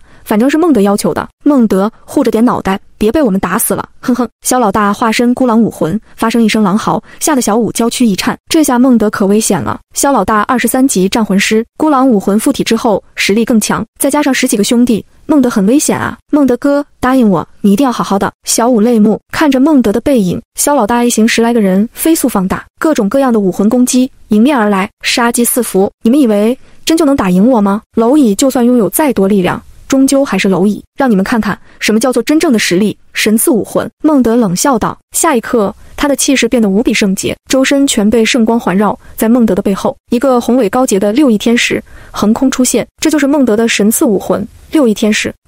萧老大的狼武魂瞬间萎了，跟尿裤子似的，双腿一软跪在地面。其他人的武魂也是瞬间萎靡不振，哐哐哐给孟德跪下了。在场所有的人，王胜、唐三，包括小舞，见到这尊天使神时，不由得想下跪。玉小刚瞪大了眼睛，眼神中写满了不可置信。他怔怔地指着天使神像，喃喃道：“6翼天使，这是6翼天使武魂，传说中6翼天使神留下的神赐武魂。”唐三闻言心中一震，原来孟德的武魂竟然如此之强，怪不得他能承受2个万年魂环作为守卫，而自己的武魂只不过是最垃圾废物的蓝银草。这下子，唐三未来的魂师生涯可就在难追上孟德这家伙了。16威胁玉小刚，小心我把柳二龙给。孟德哥，原来你这么强。小舞仰着脑袋仰慕看向孟德。小舞作为10万年柔骨兔，他的确和比比东有仇，可他并不认识天使家族。小舞对6翼天使的感觉满是敬意。如果说以前对孟德只有一点心动和好感，那么此时此刻的小舞或许是真真正正的喜欢上了他。刚才是你们侮辱女生，还把小舞打伤了是吗？孟德的6翼天使武魂仍在释放神威，吓得萧老大等人肝肠寸断，差点就尿裤子了。是这只老鹰打伤了小舞。不关我的事啊，是萧老大让我出手的。萧老大内部已经内讧，之前第2轮的那个飞鹰武魂男生被踹出来背锅，谁敢承受如此强大武魂拥有者的怒火，肯定要推一个挡刀的呀。孟德摇了摇头，亲自下去检查小舞的伤口。孟德哥，小舞含情脉脉，他的玉背、胸口、翘臀都有伤痕。孟德很是心疼，这么如花似玉的姑娘被打成这样，以后可不能留下伤疤，不然这自家小妾玩起来就不尽兴了。小舞，我替你报仇。孟德拍了拍小舞的脑袋，他脸红得像个兔子，却无比心动。萧老大一行人恐惧地看向孟德和他的6翼天使。小舞的伤痕，你们都逃不了干系。孟德的声音带着怒火，大手一捏，6翼天使的武魂跟着做出这个动作，把孤狼、飞鹰、盘龙棍武魂给生生捏爆。孟德的一个小动作，让萧老大等人武魂破碎。这种情况最少也得1个月才能恢复，在这段时间里，萧老大等人就是废人，这是给你们的教训。不服让你的城主父亲来寻我。孟德威严的声音再次响起。萧老大等人虽被打爆了武魂，但对6翼天使生不起半分恨意。孟德大哥，我们错了，以后你就是诺丁学院的老大，我萧老大和手下弟兄都是你的狗。他们跪倒在地上，毕恭毕敬地给孟德磕头。五虎好爷，孟德哥太强了，孟德哥，你是我的神，命给你。还好有孟德哥，不然我们就会被一直欺负了。王胜等人见到这一幕，开心灿烂地笑起来。这帮欺负他们的校霸，今天也算是得到了惩戒。还是孟德哥好，有钱实力又好，简直是他们的偶像。可恶，萧老大就是个废物，连孟德这种小屁孩都打不过。唐三咬牙切齿地怒骂道。他原本还想着让孟德被教训一顿，可没想到这群混混如此不给力，被打爆了。可唐三他忘了，萧老大等人虽然被孟德给打爆了，但他们也不是废物，毕竟一行人里最普通的棍子都把唐三本人打得吐血，可见孟德的实力有多强。哐哐哐，萧老大等人磕到头皮都破了。等到孟德摆摆手，他们才敢离开。孟德哥，你对小舞太好了。小舞没齿难忘，感恩不尽。孟德回归，小舞含情脉脉地看向他，这一刻他才算是真正认可了孟德，不仅愿意为自己花钱，还在危险时候挺身而出。孟德还拥有这么强大的武魂，比唐三这种垃圾强太多了，这种男人他能不喜欢吗？孟德表面正经，内心其实不正经的坏笑，这下总算把小舞的芳心骗到手了，以后就可以正式展开攻略调教他。孟德同学，小刚老师有点事，麻烦你过来一下。玉小刚毕恭毕敬地请求道。孟德看了一眼小舞，现在要和他睡觉的话，时间过早。接着又看了一眼大师，不知道他想搞什么幺蛾子。走吧，孟德让小舞先去饭堂等自己。王胜等人也有沾光，能蹭孟哥的饭吃，只有唐三一人委屈巴巴地站在原地，哭丧着脸。不仅宿舍的小团队不带他干饭，连大师都去和孟德说话了。空虚寂寞冷，为什么自己一个好人被这么对待？孟德这种坏人就被众人爱戴呀。隐秘的角落，大师神神秘秘的带着孟德来到这里。孟德同学，你真的姓孟德吗？不，我的本姓是曹贼。孟德内心顽梗，表面点头。我就叫孟德，怎么了？孟德以为大师这个不要脸的又想收自己为弟子，瞎鸡巴扯些有的没的。我还以为你姓谦。孟德同学，你和武魂殿是什么关系？你和武魂殿教皇比比东又是什么关系？为什么要来到这个小小诺丁城？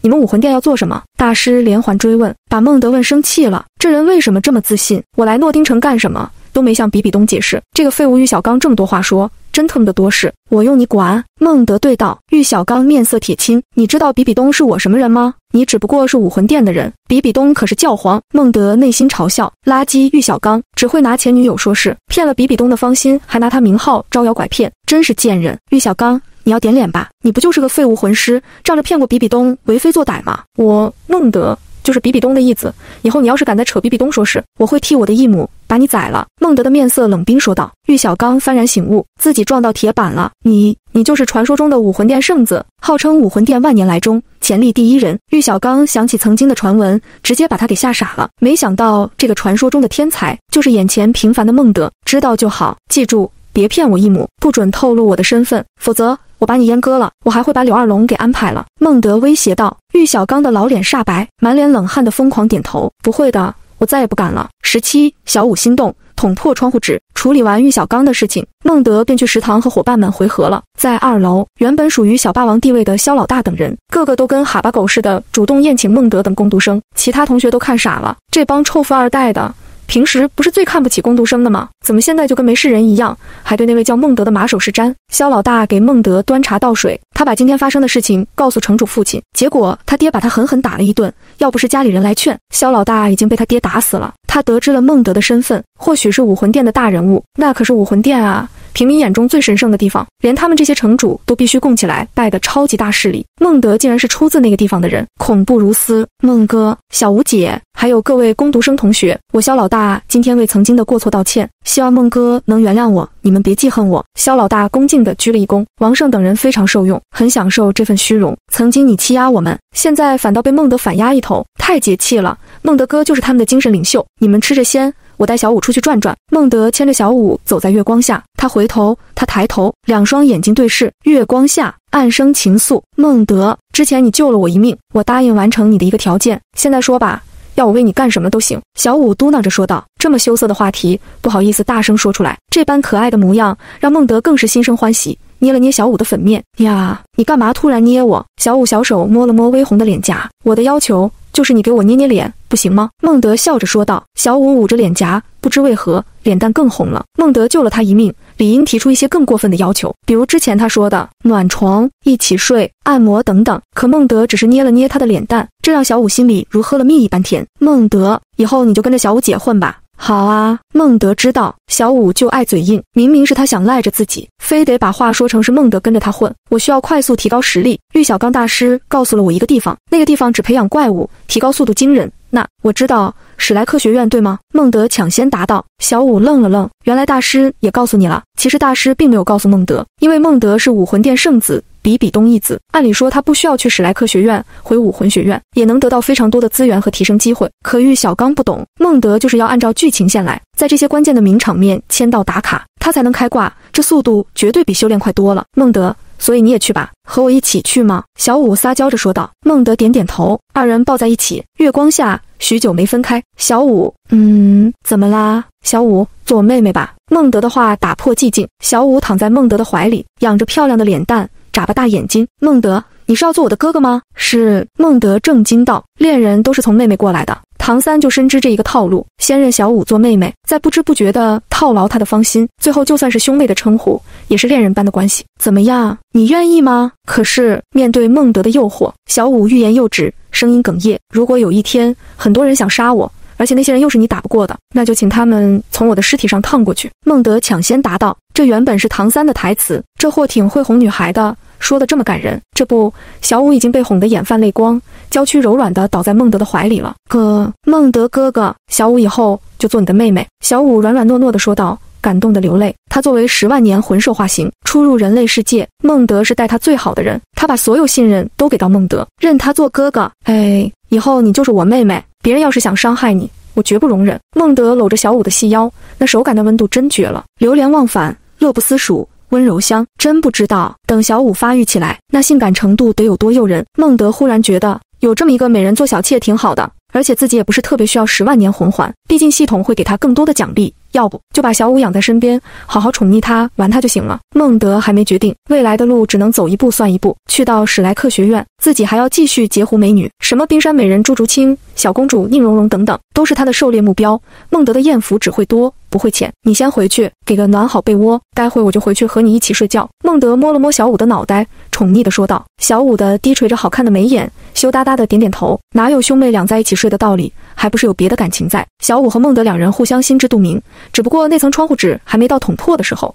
窗户纸捅破的时机不成熟，万一破裂流血了，那可就挽回不了了。送走小舞，孟德并没有回宿舍，而是站在空旷无人的操场上，等着那个存在的降临。昊天斗罗，唐昊，小子，你还挺有胆识的，知道我是昊天斗罗，你还敢单独出来见面？黑暗之中，一柄暗金色锤子浮现，持锤之人就是沧桑的唐昊。孟德冷哼一声，在他抢唐三魂环，让唐三被萧老大暴打，这些时候他都感应到唐昊的存在，只不过碍于人多，不便于在儿子面前出手，于是孟德便决定出来亲自会会他。毕竟武魂殿圣子也有他的底牌。18，史莱克学院，新的温柔乡。唐昊几十岁的大汉，身壮如塔，孟德只是个孩子，体型相差巨大，可他毫不畏惧，直视唐昊，目光不躲闪。好魄力圣子，比比东能有这样的义子，也算是这个女人天大的福气了。唐昊大笑着说道，他和比比东有阿银的血海深仇。这番话目的自然不在于夸耀孟德，反倒是一股浓浓的杀意向孟德袭来。你很强，你是个超级天才，那我更要杀你了。杀神领域还不错嘛，压迫感挺强的。孟德在杀神领域中镇定自若，唐昊的表情有些呆滞，这孩子什么鬼？哪怕是魂圣都得在他领域里瑟瑟发抖，可孟德一点反应都没有，其中肯定有鬼。小孩，你的所作所为我都看在眼里，不仅让我儿子当众出丑，还抢了他的百年魂环，还让他被人暴打，你说说我该怎么报答你？唐昊阴冷的眼神看向孟德，孟德憨厚的一笑，摇摇头，我和唐三是好兄弟，不用叔叔报答。唐昊冰冷的表情没傍住，嘴角抽搐，你真不怕我这昊天锤一挥就杀了你吗？你以为就凭你就能杀得了我吗？孟德镇定自若地笑道，接着从黑暗之中走出10来个武魂殿高手，其中为首的就是比比东的左膀右臂，菊斗罗和鬼斗罗，以及他们率领的10来位魂斗罗魂圣。老鬼，死菊花，你们也来了！唐昊表情震惊，他不明白孟德只是个养子，为什么比比东会让这么多人保护他？鬼爷爷，菊爷爷，孙子想死你们了！孟德憨态可掬的一路小跑，鬼斗罗和菊斗罗都抢着抱他。这孩子从小嘴巴就甜，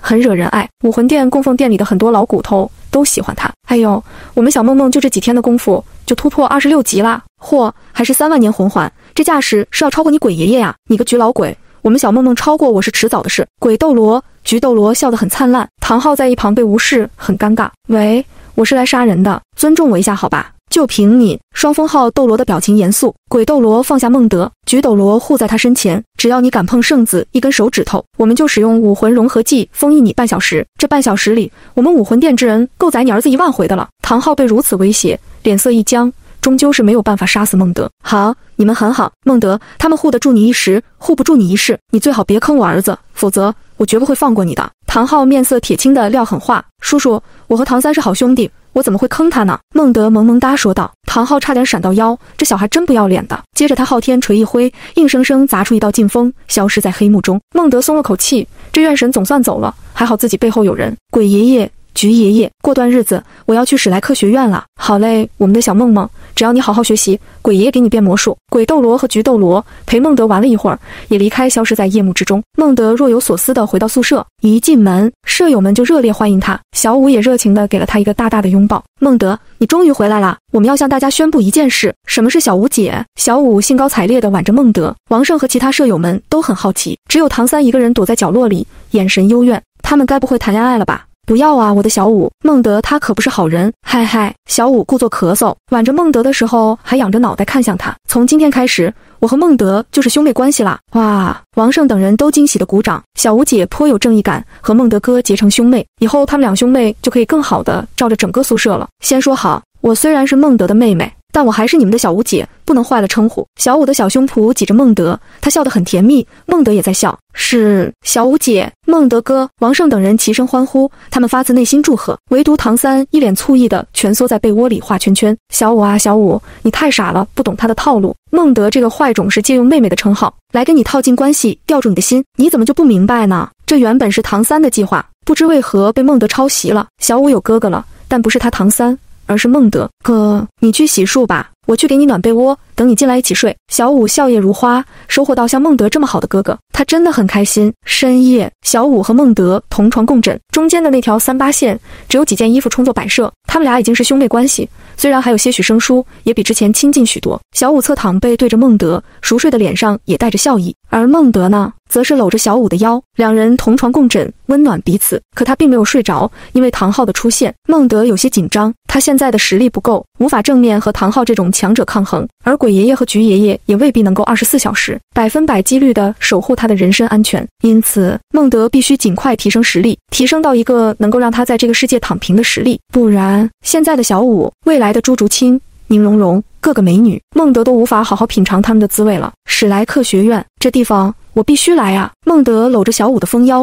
喃喃道：“哥，我陪你，我会一直陪着你的。”小舞不知睡着了还是醒着，也跟着喃喃道。他火热的娇躯向孟德贴近，二人同床共枕，同入梦乡。19带小舞开房，戴沐白挑衅欠打。巴洛克王国边境的一个小城镇，这里有一所名不见经传的怪物学院，名叫史莱克。孟德春风得意地走在街上，小舞亲昵地牵着他的大手，摇摇晃晃的，时不时跑到前面的商贩面前看东西，时不时蹦蹦跳跳，活泼可爱。他们今年都在12、13岁左右，正是充满活力的年纪，更是情窦初开的年纪。这个时候的小舞长得亭亭玉立，身材也是愈发的高挑，比孟德还高出一点点。关于小舞的身材变化，孟德更是深有体会。小荷才露尖尖角，早有蜻蜓立上头。孟德，我想吃糖葫芦。好好好，想吃就拿，谢谢孟德。小舞蹦蹦跳跳的去买糖葫芦。对于孟德而言，这点钱比苍蝇还小。小舞从不要求他买奢侈品，就在路边摊上买几份小吃，都能让他开心许久，是个容易满足的女孩，让孟德泡妞都不用多花钱了。有人欢喜，有人忧，有人还是单身狗。唐三站在一旁成了电灯泡，见到孟德和小舞这么和谐亲昵，他嫉妒的都有些麻木，恨都恨不起来了。唐三见到小吃也馋得流口水，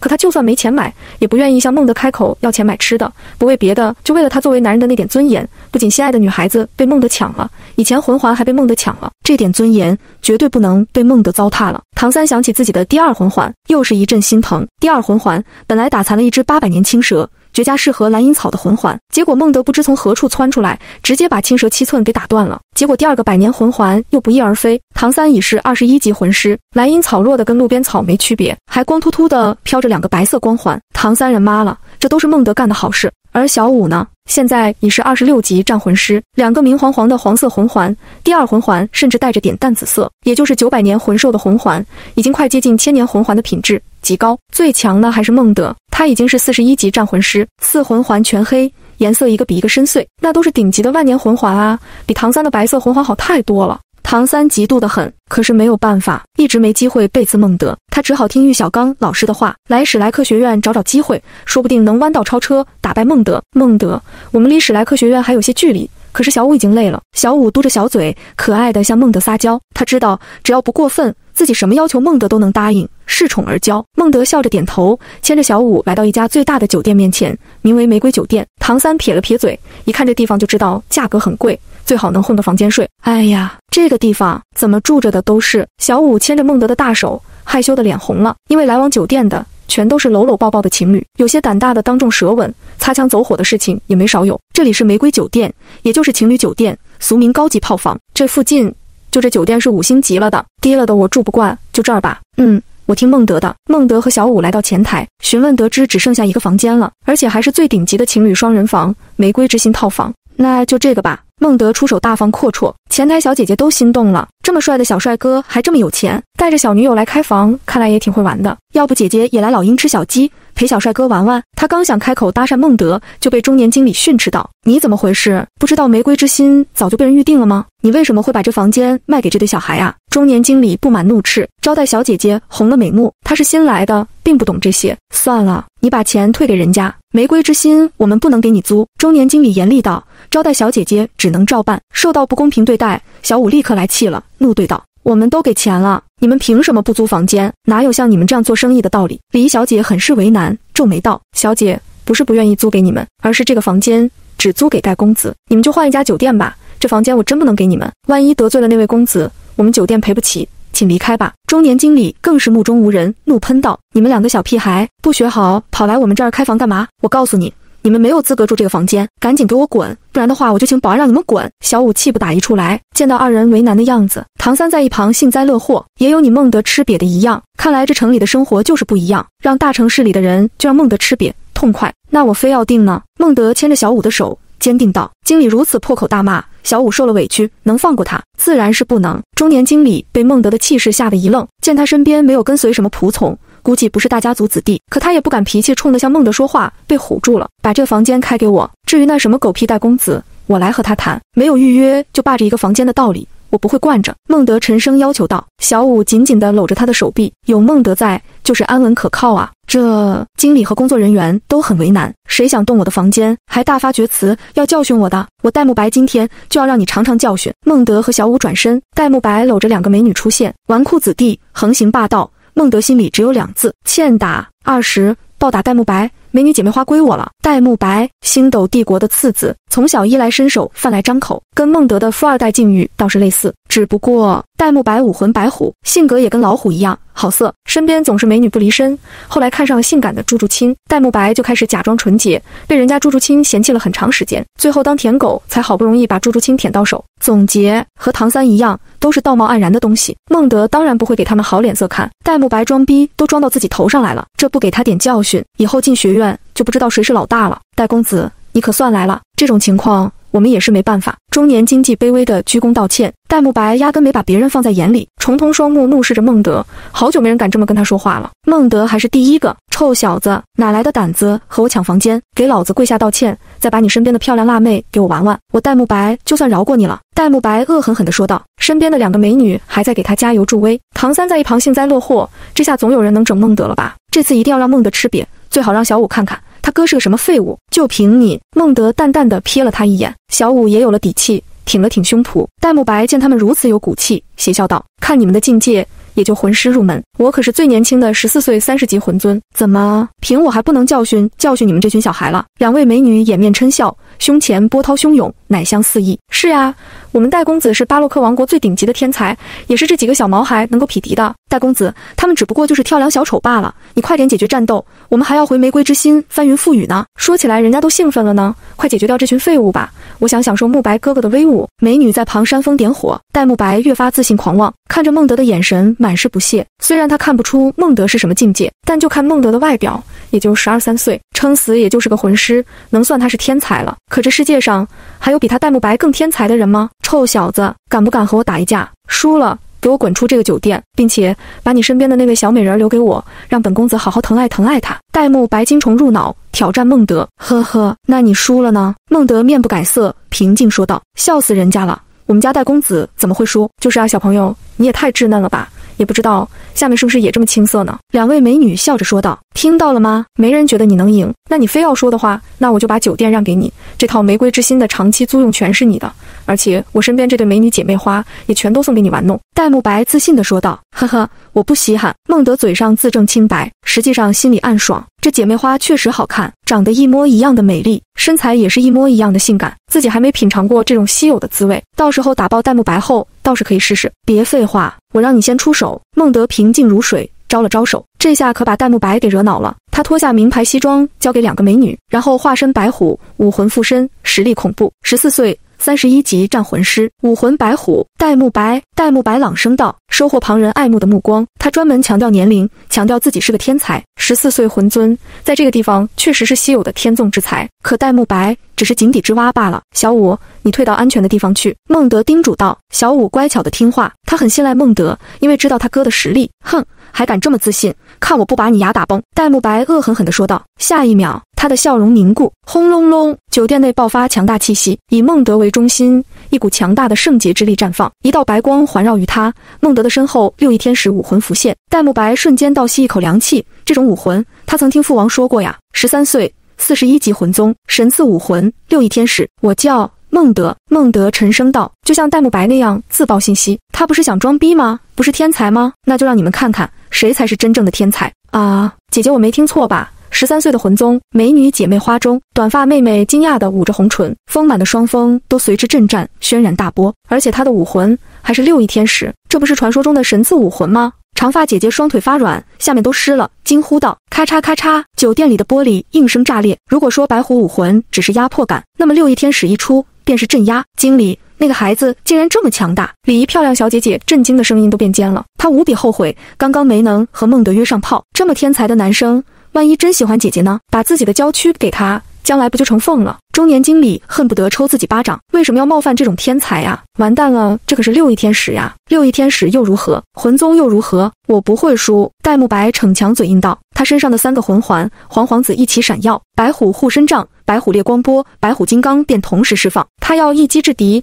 不抓住这个偷袭的机会，就彻底输了。你这老六跟唐三一样狗！孟德冷笑道。唐三躺着也中枪，一脸尴尬。在真正的实力面前，老六将被碾压。看好了戴沐白，以后认清楚谁才是老大。孟德张开双臂，六翼天使同样张开翅膀，4个漆黑如墨的万年魂环附体。嘿嘿嘿，前4魂环全都是黑色，孟德甚至都不需要使用任何一个魂技，光是魂环加持的力量全部汇聚于掌心。孟德一巴掌扇出，与全力以赴的戴沐白相撞。轰！玫瑰酒店一阵摇晃，飞沙走石散去之后，一个人影躺在废墟之中。戴沐白被打回原形，吐了一地血。美女姐妹花呻吟惊呼，娇躯都发软了。21玫瑰情侣房，小舞心脏砰砰跳。哗！玫瑰酒店响起一片哗然之声。中年经理和李小姐两人已经震惊得合不拢嘴了，他们怎么也不敢相信，之前年纪轻轻的一个小孩，竟然藏着如此强大的力量。盖公子可是他们这一片出了名的少年天才，可在孟德面前却是如此的不堪一击。这个孟德到底是拥有多强的实力？不仅是他们酒店的工作人员发懵，连熟知戴沐白的2个姐妹对眼前惊人的一幕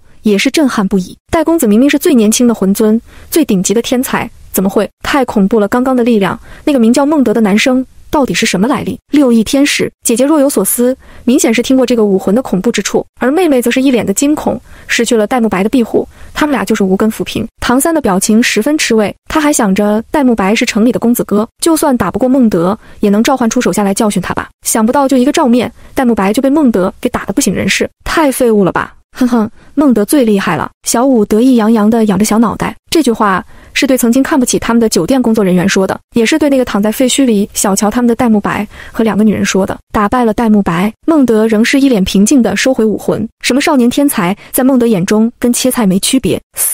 戴沐白狼狈地从废墟中爬起来，他引以为傲的白虎武魂以及魂尊实力，在这个年纪比他小的男生面前被碾碎的只剩下渣渣。戴沐白的重瞳中再也不敢表现出任何的轻视，一脸尊重地说道：你很强，你赢了，我知道你的来历，所以我并不会跟你多计较，一切按照赌约执行。房间是你的，这2个女人也是你的。戴沐白愿赌服输，他是看见6翼武魂，知道孟德背后的势力，若不然，他身为星斗帝国的皇子，身后怎么可能没有几个贴身保镖？可现在他们在孟德面前甚至不敢抛头露面，戴沐白怕了，星斗帝国怕了，都在忌惮武魂殿的强大。你这么强，还来这个小城镇，相比我们将会成为怪物学院的同学吧？你放心，在学院里，就算我年纪大，但我会认你为大哥。戴沐白臣服地说道。他被孟德打服了，也被武魂殿的势力镇压了。姐妹花还想出言挽留戴沐白，却被他推搡而开，独自一人仓皇逃走。帅哥，你可真厉害，小哥哥，和我们一起玩吧。姐妹花很识趣地向孟德拥抱而来。他们知道，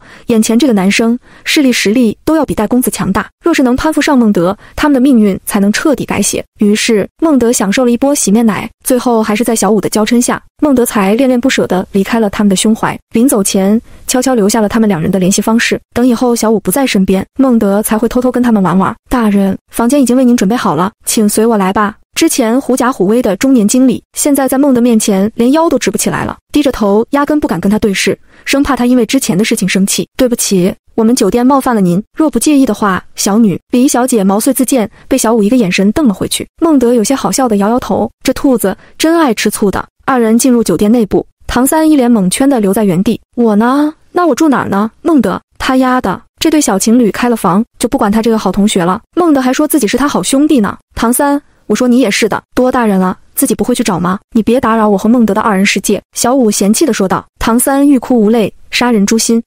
小舞姐怎么能这么对待一个好人呢？玫瑰之心。来到这个房间，给人的第一感觉就是暧昧、情趣，容易想歪。一张红心爱心大床上铺满了花瓣，连房间正中央都插满了999朵红色玫瑰，怪不得这个房间价格要这么贵，光是这些玫瑰就得花不少钱。孟德看见这些倒是没什么反应，花里胡哨的。反倒是小舞，女生天生就爱花，尤其是玫瑰花，看见房间内部这么漂亮，小舞高兴的一个飞跃跳到床上，压根不在意自己穿的是粉色的短裙，一双修长的玉腿把鞋子一提，就这么在床上躺着，好舒服啊！孟德，你快来感受下，这是我们的战利品。小舞大字形的姿势躺在床中央，亭亭玉立的好身材凹凸有致，可他在孟德面前毫不避嫌，完全把他当成自己的哥哥了，这让孟德大饱眼福，又是一波福利。女大18变，小舞已经是个有容乃大的女生了。孟德先去洗了个澡，然后走到床边，小舞，你去把窗帘拉上。啊，灯光暧昧，环境暧昧，爱心大床上，小舞小脸红扑扑的，她心脏跳得厉害，激动了。孟德让我关窗帘，该不会是想干那是吧？可我们还小呢，会不会不太合适？男人是不是都这样啊？兽性大发。孟德打架这么厉害，在床上的话岂不是更厉害了？那我会不会很幸福啊？你小脑瓜子又在胡思乱想什么呢？快去管窗帘！孟德大手拍在小舞的挺翘之上，小臀震颤的厉害，小舞发育得很好。哦，小舞红着脸去关好窗帘，回到床边的时候害羞的都不行了。小舞，你躺下，我有个好东西要给你。孟德拍了拍被窝，小舞心跳得更厉害了。果然是这样的，孟德哥哥要把他自己给我了，我可是矜持的女孩子，不能兴奋。22，史莱克学院报名。孟德打抱不平。孟德站在床边，表情有些无奈。小舞蜷缩在被窝里，只露出半张漂亮脸蛋，红得都快不行了，还一脸期待。女生都很早熟，特别是对那方面的事情。孟德当然知道她在想什么，无语地拍了拍她脑袋，拿着送你的灵药。这是小舞眨巴着大眼睛，这是孟德刚刚签到玫瑰酒店获得的奖励，美颜圣泉水，提高颜值用的，给小舞使用，以后她变漂亮了，孟德也受益匪浅啊。谢谢哥。小舞欣喜地接过灵药，这兔子只有在得到好处的时候才愿意叫孟德一声哥，其他时候只叫本名。哥，你是不是要帮我涂呀？小舞羞答答地说道，坏心思都写在脸上了，这不就是想让孟德下手去摸遍他的玉体吗？自己涂我懒。孟德顶级摆烂，这么累的事情怎么可能帮他做？哼，小气鬼，哥哥真没用。小舞撒娇似的娇嗔道，抱着灵药冲进浴室里使用了。嘿，等你成年了，看我怎么调教你。孟德当然不会跟一只兔子计较，成功把小舞支走，他就可以安心附加武魂了。孟德签到奖励还包括了一个7万年魂环，6翼天使武魂已经达到41级的瓶颈，无法附加，可他已经觉醒了第2武魂圣光伏魔剑，传说中12翼天使神的专用武器。孟德觉醒这个武魂后，和6翼天使十分契合，他甚至研究出了传心玩法，在6翼天使附体的状态下，使用圣光伏魔剑，双生武魂同时使用，达到的效果无限接近于12翼天使神。附加魂环，孟德轻声念道，轰！一道黑色魂环环绕周身，孟德手持圣光伏魔剑，魂环加持，他的第2武魂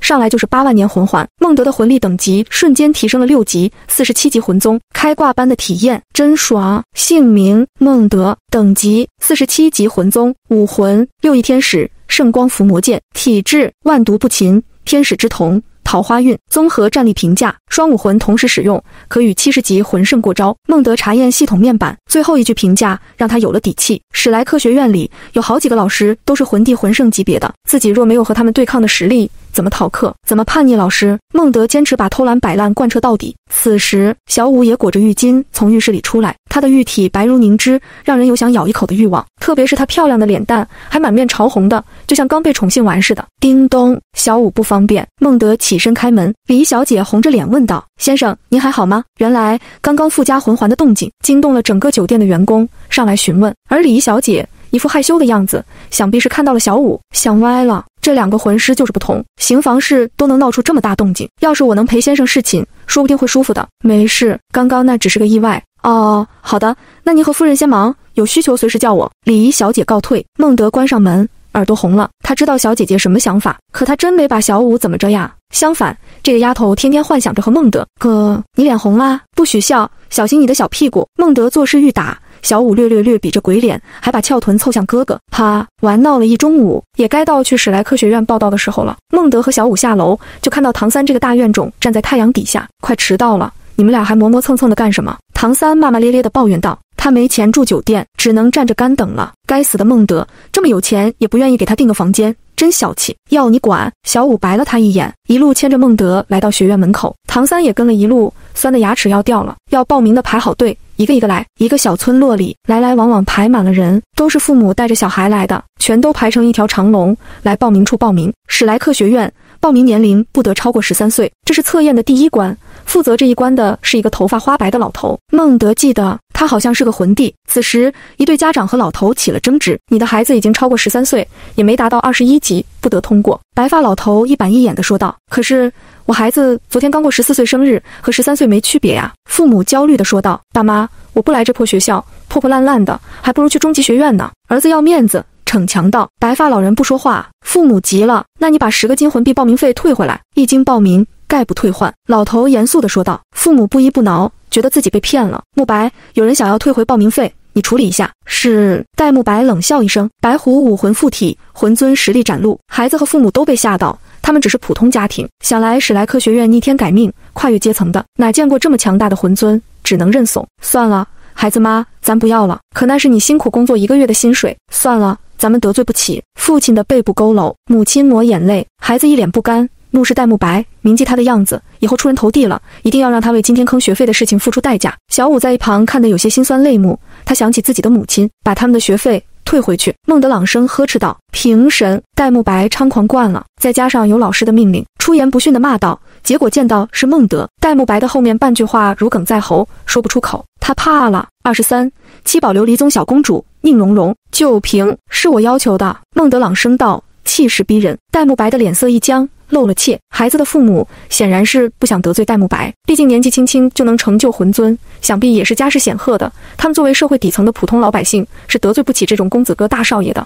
而戴沐白身上的那个星罗标志，实在让他们心生畏惧。算了吧，我们不要了，你千万不要为了我们得罪他。孩子的父母还算是善良，感谢孟德，但是担心他被戴沐白报复，所以出言阻拦。我也认为你们学院就应该退钱。人群中，一道好听如铃的女声响起，人群散开，一个肌肤雪白、气质高贵的女孩子走来。她的五官精致，一身奢华青色衣裙，打扮精致，一看就是受到过贵族教育的世家大小姐。宁荣荣。孟德见到这个女孩，喃喃道：宁荣荣果然是宁家大小姐，气质和普通女孩完全不一样，而且因为从小有钱家里的物质供养，皮肤雪白嫩滑，有种十指不沾阳春水的仙气。你认识我？宁荣荣有些惊喜地走来，刚刚看你就很有眼缘，交个朋友吧。七宝琉璃宗宁荣荣。孟德和他礼貌握手。由于小五在旁边，他不好占便宜，孟德选择握半掌，给宁荣荣留下了好印象。老师。戴沐白面对眼前的情况很是为难，他是按老师的命令来收钱，不能忤逆老师，又被孟德和宁荣荣两尊大势力的子弟干扰。不管你们是从哪来的，我史莱克学院的规矩不能破，史莱克学院只收怪物，不是怪物，滚！白发老人站起身来，强大的气势爆发，6个魂环亮起。魂帝。孩子父母的表情惊讶，他们后悔了，不应该和校方起冲突，不仅赔了钱，还让善良的孩子们受到牵连。嘿嘿，孟德碰上硬茬子了。唐三在一旁幸灾乐祸，他就不信了，学院里没人能治孟德，来到城里也没人能治孟德，来到这种学院，老师总能治他吧？一个魂帝怎么也能把他一个魂宗吊着打。戴沐白狐假虎威，有老师罩着，十分有底气地按住投币箱，就是不允许退钱。场面一下子变得严肃。史莱克学院的规矩本来就不符合道理，10个金魂币的报名费就摸摸骨头，纯粹就是弗兰德用来坑钱的法子。这10个金魂币是底层老百姓的血汗钱，一个家庭1个月也攒不来的钱。孟德的用意很简单，就是想让普通家庭能够拿回属于他们的钱，不被史莱克学院坑。魂帝很了不起吗？只不过是井底之蛙罢了。去都城武魂殿的殿前，你是否还敢如此嚣张？孟德站出来，朗声质问道。白发老头的面色一僵，没想到这孩子竟敢硬刚。孟德的脾气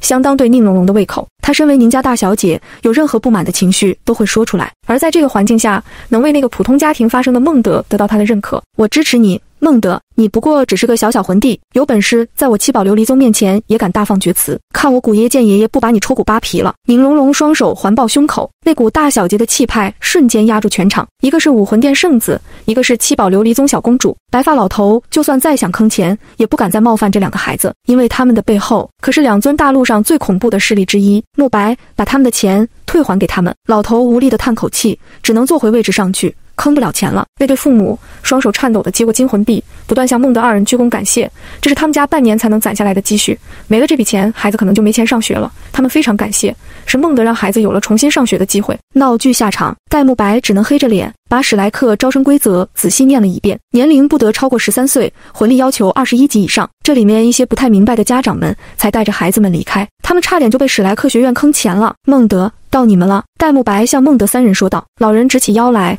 很想知道他们的实力。孟德、小五、宁荣荣3人还没反应过来，唐三就抢着进去测试。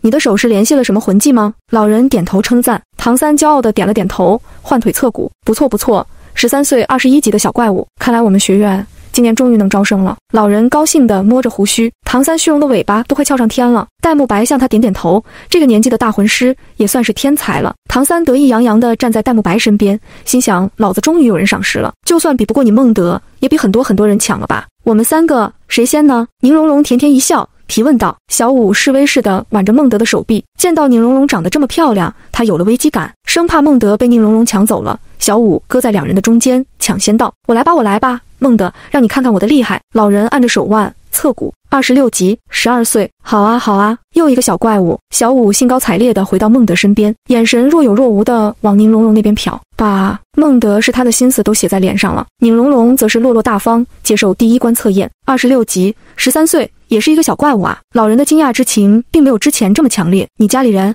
知道你来这里吗？史莱克学院只教怪物，有教无类，不是吗？宁荣荣微笑着反问一句。老人点点头，并未多说什么。他的目光看向小舞身边的孟德，这男生刚刚当面冒犯了他的威严。老人心想，我倒要看看你是什么水平。24、13岁魂宗，震惊全场，赵无极好奇。孟德不假辞色，他刚刚的行为对事不对人。收报名费坑钱的主意是弗兰德出的，他只是为了那家普通人出言反抗，并不针对老师。但孟德也不怕老人针对，毕竟他有的是实力。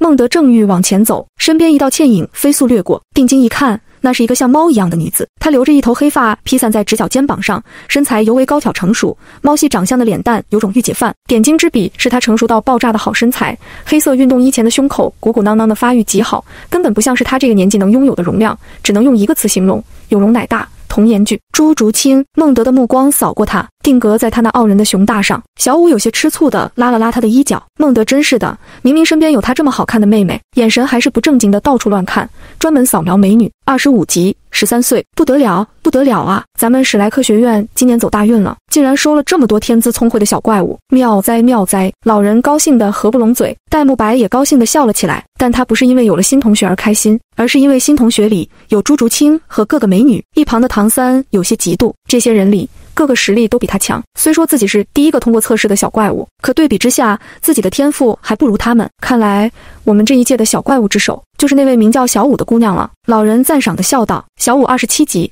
宁荣荣26级，朱竹清25级，唐三21级，而且小舞才12岁，这么看来的确是小舞的天赋最高。可他忽略了还有一个人，不，天赋最高的人不是我，而是我哥。小舞骄傲地举起孟德的手臂，老人看向孟德的目光甚是不喜，估计是个大家族的子弟用资源砸的实力，搞不好能达到个27、28，接近魂尊的水平。可那也没用，这么做无异于拔苗助长，待会孟德的实力就算再高，老人也不会夸赞他的天赋。小子，到你了。老人拍了拍桌子，相当想看看他是什么水平，那你可得看仔细了，别惊掉假牙。孟德调侃地伸出手臂，老人气得吹胡子，苍老的大手抓住年轻的手臂。老人愣住了，怎么了？学院里的工作人员疑问道。宁荣荣、朱竹清也好奇地等一个结果。宁荣荣大概猜到孟德的家境背景恐怕不亚于他七宝琉璃宗，能在师长威严面前临危不惧，一看就是大家族的子弟，就是不知道孟德的实力能达到哪个境界，说不定比他高1、2级也能接受吧。朱竹清其实是星斗帝国皇室的人，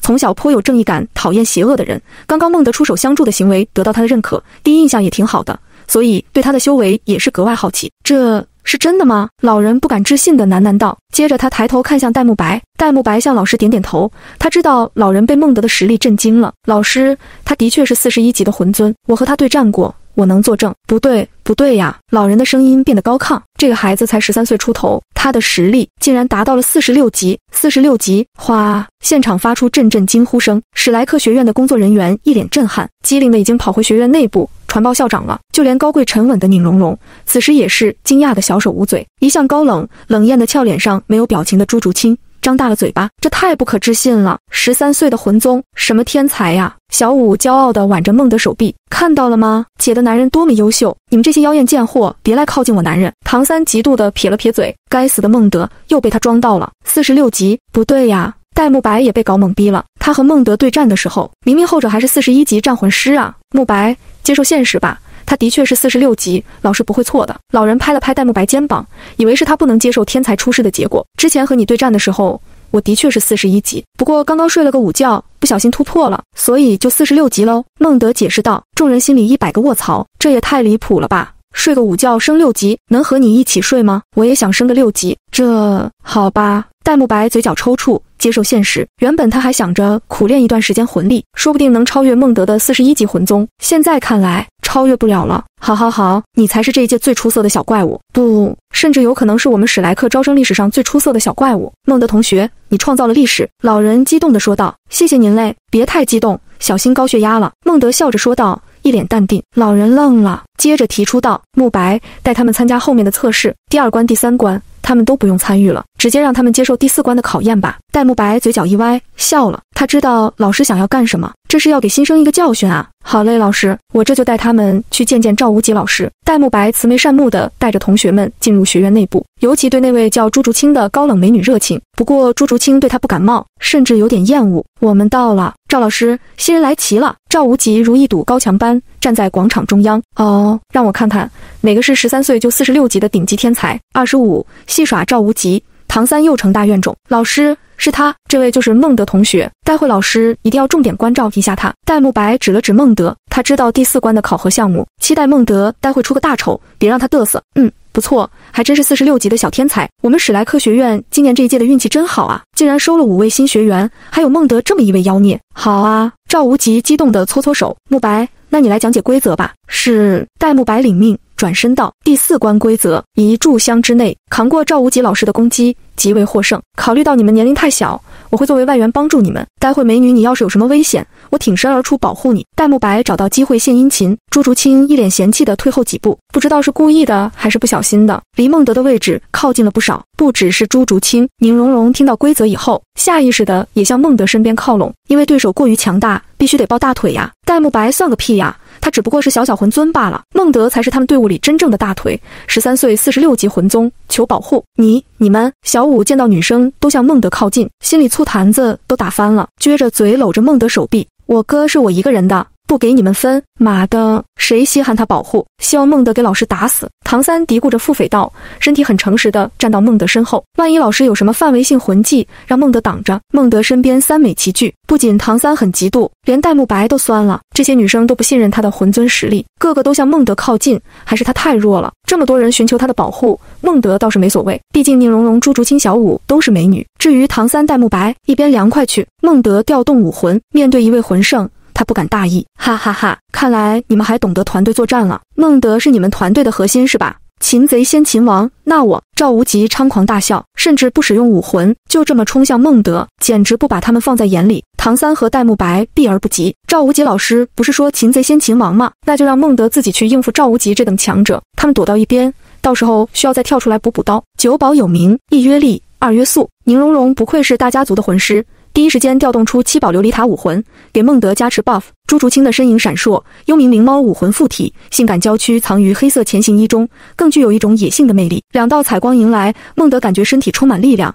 同时脚步轻盈，速度也增快了不少。哥，小心！小五担心地说道。孟德看了他一眼，轻轻点头，接着他也不是用任何武魂加持，就这么向赵无极冲去。什么？赵无极本人都懵了，他用在拳头的力量减少许多，生怕孟德逞强和他硬碰硬会受伤。轰！赵无极一拳打出，与他对碰的孟德瞬间消失，就像是被他的拳风生生撕碎了那一般。人呢？赵无极的力量仿佛打在棉花上，那个和他对拼的孟德绝对不是本人。嗖！一道如剑般锋利的羽翼杀向赵无极，孟德在高空之上展开6翼，身后就是太阳，他的力量得到阳光 buff 加持，将变得更加强大。卧槽！赵无极躲避不及，喉咙被生生划开一道血痕。第一回合的交手，赵无极失利了。孟德，你好厉害呀！宁荣荣甜甜微笑，赞许道。以魂宗的实力伤到魂圣强者，孟德可不是普通的魂宗，他的武魂，他的魂技，他的战斗经验都是最顶级的，佩服。朱竹清冷冷的出声，他追崇力量，对自己特别狠，也非常慕强，喜欢强大有力的男生。遇见实力强大的男生，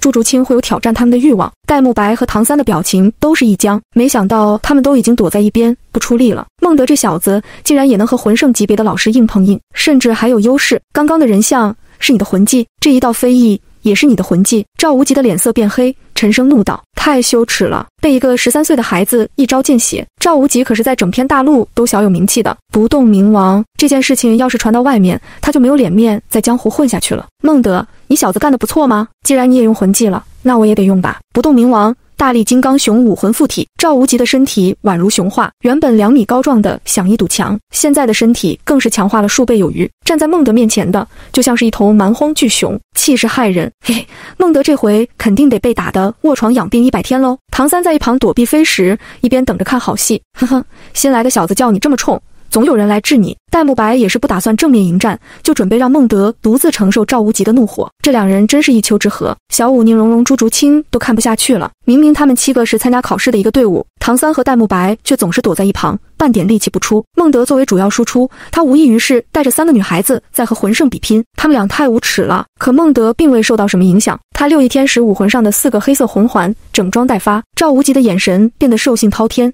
他的第3个魂环闪烁，重力增强。赵无极身边环绕重力场，在场的人仿佛身处沼泽，动弹不得，上来就是10倍重力。老师是要一击除掉孟德。戴沐白的眼神中满是忌惮，在这个环境里，正常的魂师行动不便，更别提比赵无极弱了几十级的他们。此时魂力在体内流淌的速度都变慢了许多，隐约有失去作战能力的意思。孟德危险了，不动明王身。赵无极的拳头被光芒包围，又是一击用魂技包裹的拳头打出，目标就是那展开6翼天使防御的孟德。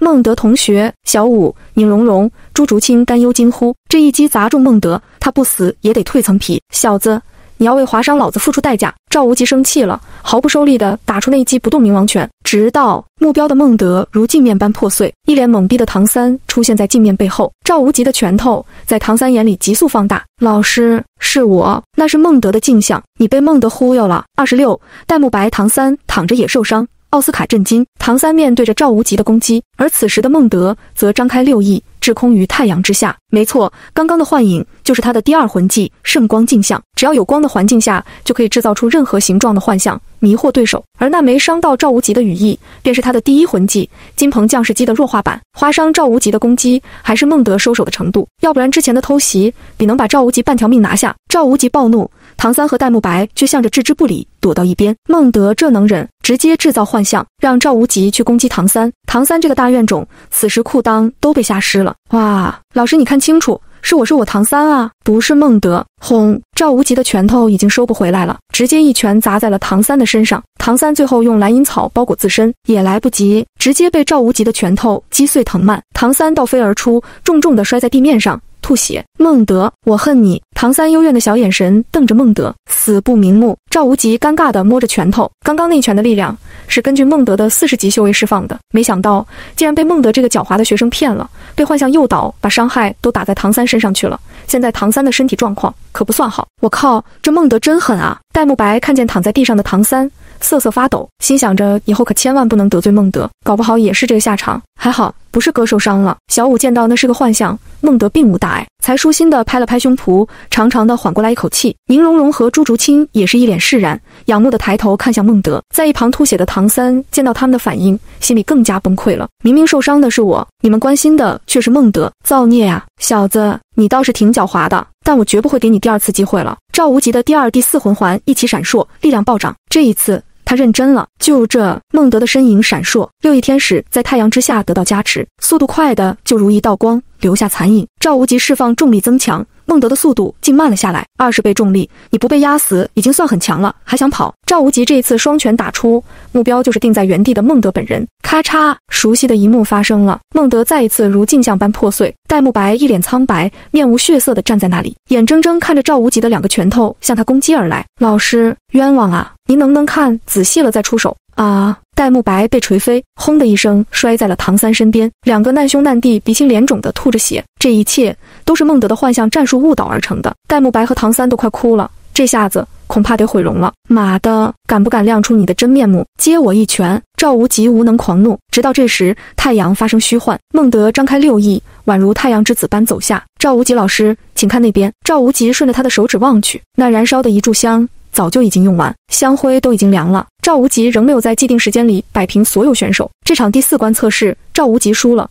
孟德5人获得胜利。靠！赵无极哑巴吃黄连，有苦说不出。他原本是想把最强者孟德击落下马，没想到打了这么久，连孟德的衣角都没碰到，只把唐三和戴沐白2个小喽啰干掉了。这事儿要传到大陆上，不动明王得被笑死。你们通过测试了。孟德、小舞、朱竹清、宁荣荣、唐三，从今日起就是史莱克学院的新学员。赵无极咬牙切齿地宣布道。众人欢呼，小舞高兴地蹦蹦跳跳来到孟德身边。哥，你真厉害，70级的魂圣都碰不到你。宁荣荣气质彬彬地撩动长发，款款一笑道。孟德，你还挺不错的吗？朱竹清比较冷，不善与人交往，仍是生硬的点点头。孟德同学确实非常强，希望以后能与你切磋一下。他们都是发自内心感谢孟德，如果不是他站出来面对赵无极，这个第4关测试根本就没有这么容易通过。唐三和戴沐白躺在地上动弹不得，但听到美女们对孟德感恩戴德，他们嫉妒的牙齿都快酸掉了。明明被揍的是我们，也有我们的一份功劳啊，凭什么他孟德能让人如此爱戴啊？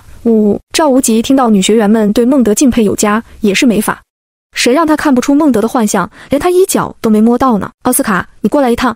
赵老师，我来了。不远处，一个推着流动餐车的大胡子跑来。奥斯卡一来，眼睛瞬间就亮了。哇塞，新生来了好多美女啊！尤其他的眼神落在宁荣荣身上，奥斯卡的心脏砰砰跳，对他一见钟情了。可是人家宁荣荣围在孟德身边，和他有说有笑的，压根没看他奥斯卡一眼。奥斯卡去救治一下沐白和那位新生唐三。赵无极一边捂着脖子的伤口，一边对奥斯卡吩咐道，接着红着脸快步离开了。他丢不起这人。戴老大人呢？奥斯卡推着香肠车找了半天，也没见到广场上站着那英俊潇洒的戴老大，直到在那废墟之中的2句躺尸，伸出手，欧死阔。这里戴沐白鼻青脸肿，话都说不清楚。唐三脸上留下2行清泪，他本来就丑，这下变得更丑了。奥斯卡推着餐车来到2人面前，定睛一看，差点被吓到了。啊，你是戴沐白？戴大哥，你咋变成这样了？27，小舞宣布主权。宁荣荣、朱竹清有小心思，别问那么多。戴沐白的脸火辣辣的疼，他不好意思解释自己是被孟德坑的。这下子戴沐白在学院里的老大地位可就保不住了。快把你的治疗长给我们。戴老大，你就告诉我呗。奥斯卡好奇地问道。戴沐白和唐三的脸色一僵，异口同声地说道，被赵老师打的。奥斯卡这才恍然大悟地点点头，掏出几根大香肠给他们。另一边，孟德和3个美女们聊着天，传来奥斯卡猥琐的声音，老子有根大香肠。孟德眼神好奇地望过去，宁荣荣高贵的脸蛋浮现一抹笑意，显然他是听懂了的。奥斯卡这货可是天才，以后可以利用一下。奥斯卡史上第1位先天满魂力食物系魂师，这天赋绝对顶级，而且他的魂技很强。孟德不准备坑他，奥斯卡人还挺好的，除了有点猥琐以外。宁荣荣带着笑意，美目盯着孟德的帅脸看，又想起奥斯卡那句猥琐的话，眼神不自觉地往下面瞄，他露出更满意的笑容，粉嫩香舌舔了舔红唇，不知道想到什么美好的东西。孟德自然能猜到，宁荣荣没有表面这么小公主，后面他还会暴露她的魔女本色，那才是她的真面目。孟德，这次考核多亏有你在呢，不然我们这些小女生很难通过第4关测试。宁荣荣示弱的娇滴滴道，用流行语形容就是挺绿茶的。小舞见他有某种意图，立刻挽着孟德的手臂，像个宣誓主权的母老虎。那当然啦，孟德可是我哥，我们一起长大在一起6年。宁荣荣的笑意变少，朱竹清也低下俏脸，小舞这才骄傲地扬起小下巴，把洋洋得意写在脸上了。好了，那边奥斯卡完成治疗，戴沐白和唐三总算能站起来了，可他们的脸暂时还恢复不了，鼻青脸肿得很丑。孟德、小舞、宁荣荣、朱竹清4人齐刷刷看来，他们社死了。戴沐白想死的心都有，他对朱竹清这位性感美人一见钟情，现在让他见到自己这么丑的一幕，完了呀！唐三也是欲哭无泪，他喜欢小舞6年，暗恋已久，现在让小舞见到他这么难看的一面，以后想从孟德手里把小舞抢回来的概率又少了很多。该死啊，孟德！第4关测试结束，众人算是加入了史莱克。中午，孟德和3位美女用完午饭后，孟德回了男生宿舍，3位美女回了女生宿舍。小舞还有点不习惯，他和孟德在同一张床睡了6年，现在他却要和别的女孩子同床共枕了，心里空落落了。一觉醒来，下午的阳光正好，孟德的小腹微微发烫，床边没有那性感而不自知的美人小舞，有点寂寞的空虚。女生宿舍在哪？孟德的问题把舍友们干沉默了。戴沐白和唐三还无力地躺在床上，哭唧唧地心想道，这孟德该不会又去找女生玩了吧？羡慕啊！女生宿舍呀，就在出门左转100米，不过校长可是规定了的，男生不能进女生宿舍1秒都不行。奥斯卡认真地说道，这是实话，不是忽悠。孟德点了点头，推门而出。史莱克学院是建在一座小村落里的，所以宿舍区和村落里的居民区在一个地方。从男宿舍区走到女宿舍区，路过几家淳朴农家，孟德还遇见一位洗衣西施，白白净净的，长得挺好看，上前聊他笑得合不拢嘴，直到孟德走了，他还意犹未尽的不舍得分开，吆喝着小弟弟下次有空晚上来姐姐家玩，姐姐带你玩更好玩的游戏。孟德是正经人，自然不会祸害良家，他要祸害女生宿舍的几位美人。小舞在吗？孟德礼貌地敲门，女生宿舍舍里一阵尖叫，不知道的以为他们在玩什么花活。吱呀，木门打开，小舞红着脸俏生生站着，宁荣荣在他身后撑着他的腰，意思就是把小舞推到孟德的身边。就连冷艳的朱竹清都在后面看戏，一脸姨母笑。哥，你怎么来找我了？小舞开口道，小脸红扑扑地看向孟德，美目中的眼神与之前变得不一样。孟德猜想，估计是舍友跟他说什么了，没事就不能来找你了。走，咱们出去逛逛。好，小舞小脸越发红润，宁荣荣和朱竹清笑出声。最后，小舞和孟德手牵着手离开，宁荣荣还从窗边探出头来，观察着他俩撒糖。小舞，宁荣荣他们是不是和你说什么了？怎么你变得怪怪的？感觉和以前不一样了。孟德开口道，小舞的脸蛋更红了，做贼心虚的摇摇头，大声的表示没有。可他的小手牵孟德的力度确实更大了，紧紧牵着。孟德享受着小舞的柔软温热，舒服得很。眼前的村道却出现一对吵架的情侣，是一个小胖子和一个村里的姑娘马红俊。孟德邪魅一笑，这胖子可是变异凤凰，武魂杠杠强，可以拉拢一番。马红俊，我们已经分手了，请你离我远点。姑娘生气地说道，看起来她更像是哀怨。马红俊倔强地拉着她的手，痴道，你为什么要离开我？因为你要的太多了，我只是个小姑娘，顶不住你啊。姑娘的耳朵都红得不行了，挤出的话更是羞人。孟德听了没什么反应，马红俊那方面的欲望强，是他变异武魂带来的缺陷。可小舞听了又羞又恼，正义感十足的他挺起小胸脯，冲着马红俊怒斥道，你怎么能这样欺负人家女孩子呢？你这个变态！28单手镇压马红俊，6翼天使恐怖如斯。小舞表面可爱爱的，实际上比谁都要骄横，仗着有孟德在身边，她的小公主脾气也上来了。遇到女生被坏男人欺负的事情，小舞挺身而出，关你什么事啊？我和小芳在谈恋爱，这是家事，你个黄毛丫头少插嘴，真的烦人。马红俊也是个小暴脾气，他这边哄女朋友哄得焦头烂额，小舞跳出来横插一嘴，让他更麻烦了。小舞可是个不怕事的主，他看了眼孟德，便冲上去把小芳护在身后，挡在马红俊面前。人家女孩子根本就不愿意和你在一起，是你强迫她和你姓那事，这是不正当的行为，你懂不懂？小舞骄横地说道。马红俊的暴脾气被点燃，不把小舞赶走，他女朋友哄不回来，那他憋了一肚子的火焰也难发泄了。滚开，别逼我动手。就不，这是你自找的。马红俊的凤凰武魂附体，身后张开，凤凰火衣，脑袋上浮现一道机关，整个人看上去特别滑稽，像只火鸡。噗，哈哈哈，笑死我了！你也叫凤凰？明明是就火鸡吗？小舞口无遮拦地笑道。孟德也忍不住笑了。小胖子怒火中烧，两个黄色魂环闪亮，一道凤凰火线喷向小舞。小舞也有实力，他的大长腿奋力一蹦，艰难地躲过这道凤凰火线，粉红小鞋子上沾染了部分火焰。哎呀，好烫！好烫呀！小舞使劲甩动长腿，却怎么也扑不灭鞋子上的凤凰火焰，那团火就像是有粘性一般，扑不灭的始终燃烧着。最后，小舞只能把鞋子踢开，赤着玉足站在地上，白皙的小脚和黑黑的土壤形成对比，有点暴殄天物的可怜感觉。小舞哭丧着小脸看向孟德，大眼睛闪烁，意思就是哥，我被人欺负了，你快帮我呀！马红俊看了眼小舞的玉足，下意识地咽了口水，美，太美了！要是自己拥有这么美的女人，那邪火！一道寒意袭来，马红俊吓得立刻转移视线，抬头一开，小舞身边的孟德看着他，看来那男孩就是这刁蛮女孩的男友。可他的实力好强，只是看我一眼就让我产生凉意，他绝对是个高手，不可冒犯。他的女朋友我也不能惦记。马红俊想到这，识趣的再也不看小舞，转过去舔着张脸哄女朋友。哥，你看他把我弄成这样。小舞撅着小嘴，可爱的样子楚楚可怜。要是孟德再不来帮他，他就哭给孟德看了。哎呦，好了，我抱着你行了吧？嘿嘿，好呀。小舞因为双足赤裸，没有鞋子，只能干站在地面上的话太脏了。孟德索性就抱着他吧，顺带吃点水豆腐。小舞这么乖，肯定不会介意自己哥哥吃他豆腐的吧？哥，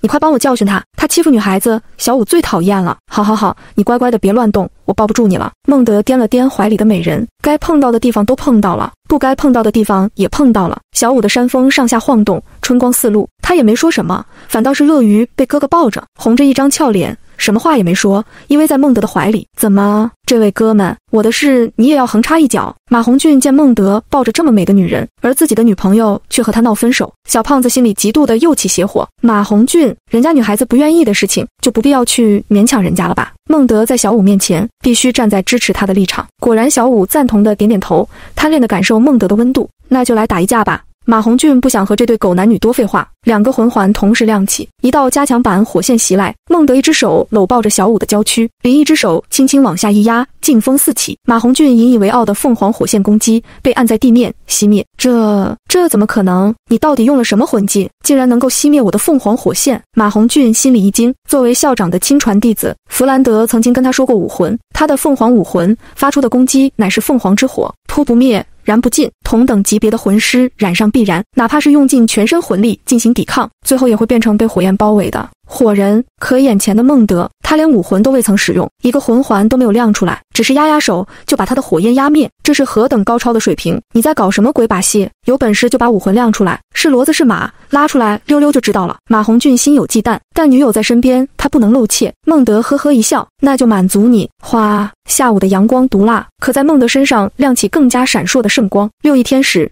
神赐武魂现太阳之子，任何光和火只能臣服。六翼天使，马红俊跟着校长混，也算是见多识广。当天使神出现，他竟有种臣服下跪的欲望，膝盖都软了。这就是太阳之子的威压，还要看吗？那让你看仔细点。孟德的六翼天使展开翅膀，伸出双臂，嘿嘿嘿嘿，一个比一个深邃的万年魂环浮现，环绕在六翼天使和孟德的周身，气势骇人。怎么可能？前4个魂环全黑。马红俊妈了，他料想到孟德很强，却怎么也不敢想，这么一个和他年龄相仿的男生，竟然是个魂宗，而且他的魂环更是一个比一个逆天。他丫的踢上铁板了，这是。马红俊的胖脸面无血色，妈了。不远处，戴沐白和同学们跑来，见到双方对峙僵持不下的场面，立刻跑出来打圆场，大喊着说道：别打了，别打了，都是同学，都是同学。29，朱竹清好大呀，小舞羡慕极了。下午是集训时间，所以同学们都来集合了。戴沐白、唐三、宁荣荣、朱竹清都来了。他们见到孟德的六翼天使武魂，心里仍是震撼。大家都是同龄人，为什么你这么强，我们这么弱呢？戴沐白出来打圆场，彰显大哥风范。唐三见到小舞赤裸着精美的玉足，却被孟德抱着，心里妒火四起，嫉妒的他紧咬牙关，太羡慕孟德了。小舞亭亭玉立，发育的这么好，结果都便宜孟德这家伙了。而宁荣荣和朱竹清，他们见到小舞和孟德如此亲密的一幕，宁荣荣则是小嘴一撇，美目里思索着更大的注意。朱竹清则是冷面微热地瞟了一眼，然后迅速挪开，看向其他地方。哦，原来大家是同学呀，搞错了，孟德同学，是我错了。马红俊这小子有台阶就下，立刻露出笑脸，跑过来和孟德打招呼，还特别和小舞道歉，表示自己不应该勉强女朋友。孟德也不反感他和自己套近乎，微笑着说了声没事。小舞可倔强得很，把小脸埋在孟德胸膛里，压根不想搭理这个丑丑的胖子。不好意思哈，我妹妹就这脾气，回去我好好调教她。孟德笑着说道，胸口突然感到一阵疼痛，原来是小舞恶狠狠地往他那儿一咬，留下一滩湿漉漉的口水。不打紧不打紧，以后孟哥你就是我大哥了。马红俊立刻打蛇上树，孟德成了他大哥，他成了孟德小弟。其他人没什么反应，戴沐白的脸可是黑了，明明他才是史莱克学院里年龄最大的老大，现在孟德一来，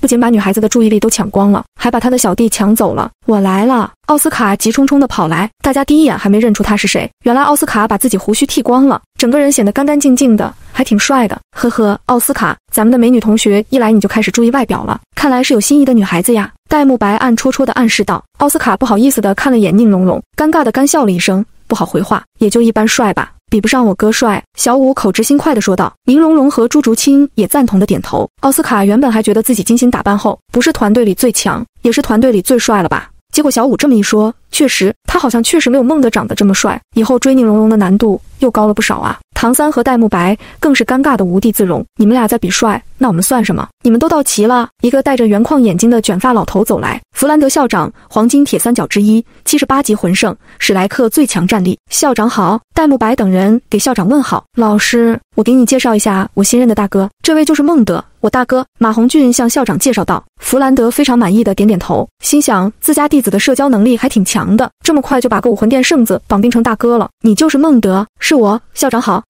很有礼貌，不愧是我们史莱克的最强天才。弗兰德对孟德非常满意，就是看他怀里的小舞有点不舒服。你们这是？哦，老师，是我的错，之前不小心和小舞同学打架伤到他了，所以现在我大哥只能抱着小舞同学，都是我的错。马红俊醒目地站出来背锅。弗兰德表示理解，不再追究。原本孟德和小舞这么亲密的行为，在学院中会被认定为早恋，不被允许的。这么看来也是事出有因，何况是孟德，那这事就算了。谢谢。孟德向马红俊微微一笑，这胖子能处，有锅他是真背。小事小事，你是我大哥吗？校长认完人以后，下午的集训任务便正式开始了。第一次训练就是绕着村子跑20圈，一圈足有3公里，这么一趟跑下来，累死啊！众人发出感叹声，特别是女生小舞和宁荣荣哭丧着脸，这么累的体力训练，女生们是真的遭不住啊。而戴沐白和唐三这2个道貌岸然的家伙伪装得很好，一副坚决执行老师命令的样子。可惜弗兰德没看到，教育道：为了锻炼我们魂师的身体素质，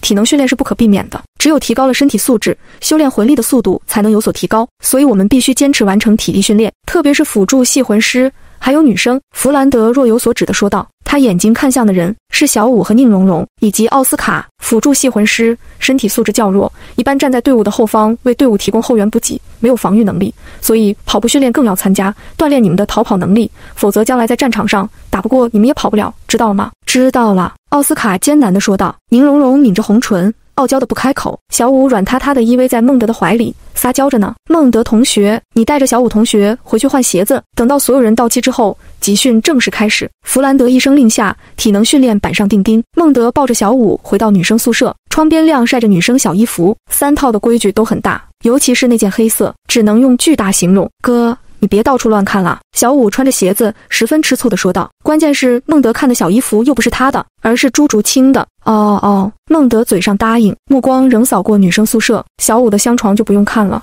他经常睡的都知道的。宁荣荣的床铺满是奢华衣裙和化妆品护肤品，朱竹清的床铺干净整洁，没有一件杂物，唯一的那件小衣服已经够震撼了。孟德心有余悸地瞄了一眼，好大。哥，别看啦，快走，集训快要开始了。30，小舞撒娇让孟德背，宁荣荣争风吃醋。走了一路，小舞的脸仍是红红的，他心里跟喝了醋一样酸溜溜的。哥刚刚一直盯着朱竹清的小衣服看，那他一定是喜欢那里大的女生吧？哼，为什么朱竹清的可以这么大？以后得向他请教一下，长大一点，把哥的心都拴在我身上呢。小舞使劲地搂住孟德手臂，孟德没反抗，被夹得很舒服。他知道小舞心里在想什么，反抗了会惹他生气，倒不如放松享受好了。喂，你们2个终于来了，不知道我们都等了你们很久了吗？唐三由于看见宁荣荣和朱竹清2位美女在太阳底下晒得不行，特别是小公主宁荣荣都有些反感的煽动衣服降温了，那么肯定是对孟德小舞心生不快了。于是他犯贱的嘴道。孟德呵呵一笑，什么也没说。小舞心里记下一笔账，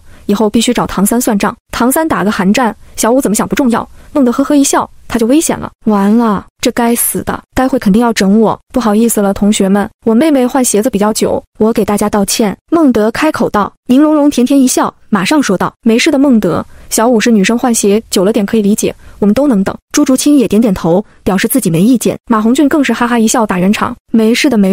这样搞得唐三就很尴尬，他刚刚刁难人家兄妹俩，现在大家都表示没关系，唐三看起来就像个小丑。妈的，该死的孟德，又害得我丢脸了。唐三骂骂咧咧地躲到戴沐白身后，戴沐白心里也是同样想法。孟德现在得民心，以后得想办法给他穿小鞋，不能让女生们都心想着孟德，那他以后怎么扣妹？好了，大家准备一下，我们早点开始集训，早跑早结束。戴沐白出来带头道。弗兰德满意得点点头，不愧是年龄最大的，就很有大哥样子。结果大家都很散漫，奥斯卡哭丧着脸绑鞋带，小舞也是撅着小嘴，很不想跑，特别是宁荣荣，把不高兴写在俏脸上了。这样吧，大家早点跑完，多余时间咱们进城，我请大家喝冰饮，吃大餐。孟德开口道，大家这才打起精神来。奥斯卡嘿嘿一笑，立刻跳起来整装待发。马红俊更是拍了拍肚子，待会准备使劲跑，跑累了就大吃一顿，反正花的是大哥的钱。小舞这才露出笑脸，宁荣荣的柳眉也微微一松，抿嘴微笑。孟德戳中他心里了，好吧，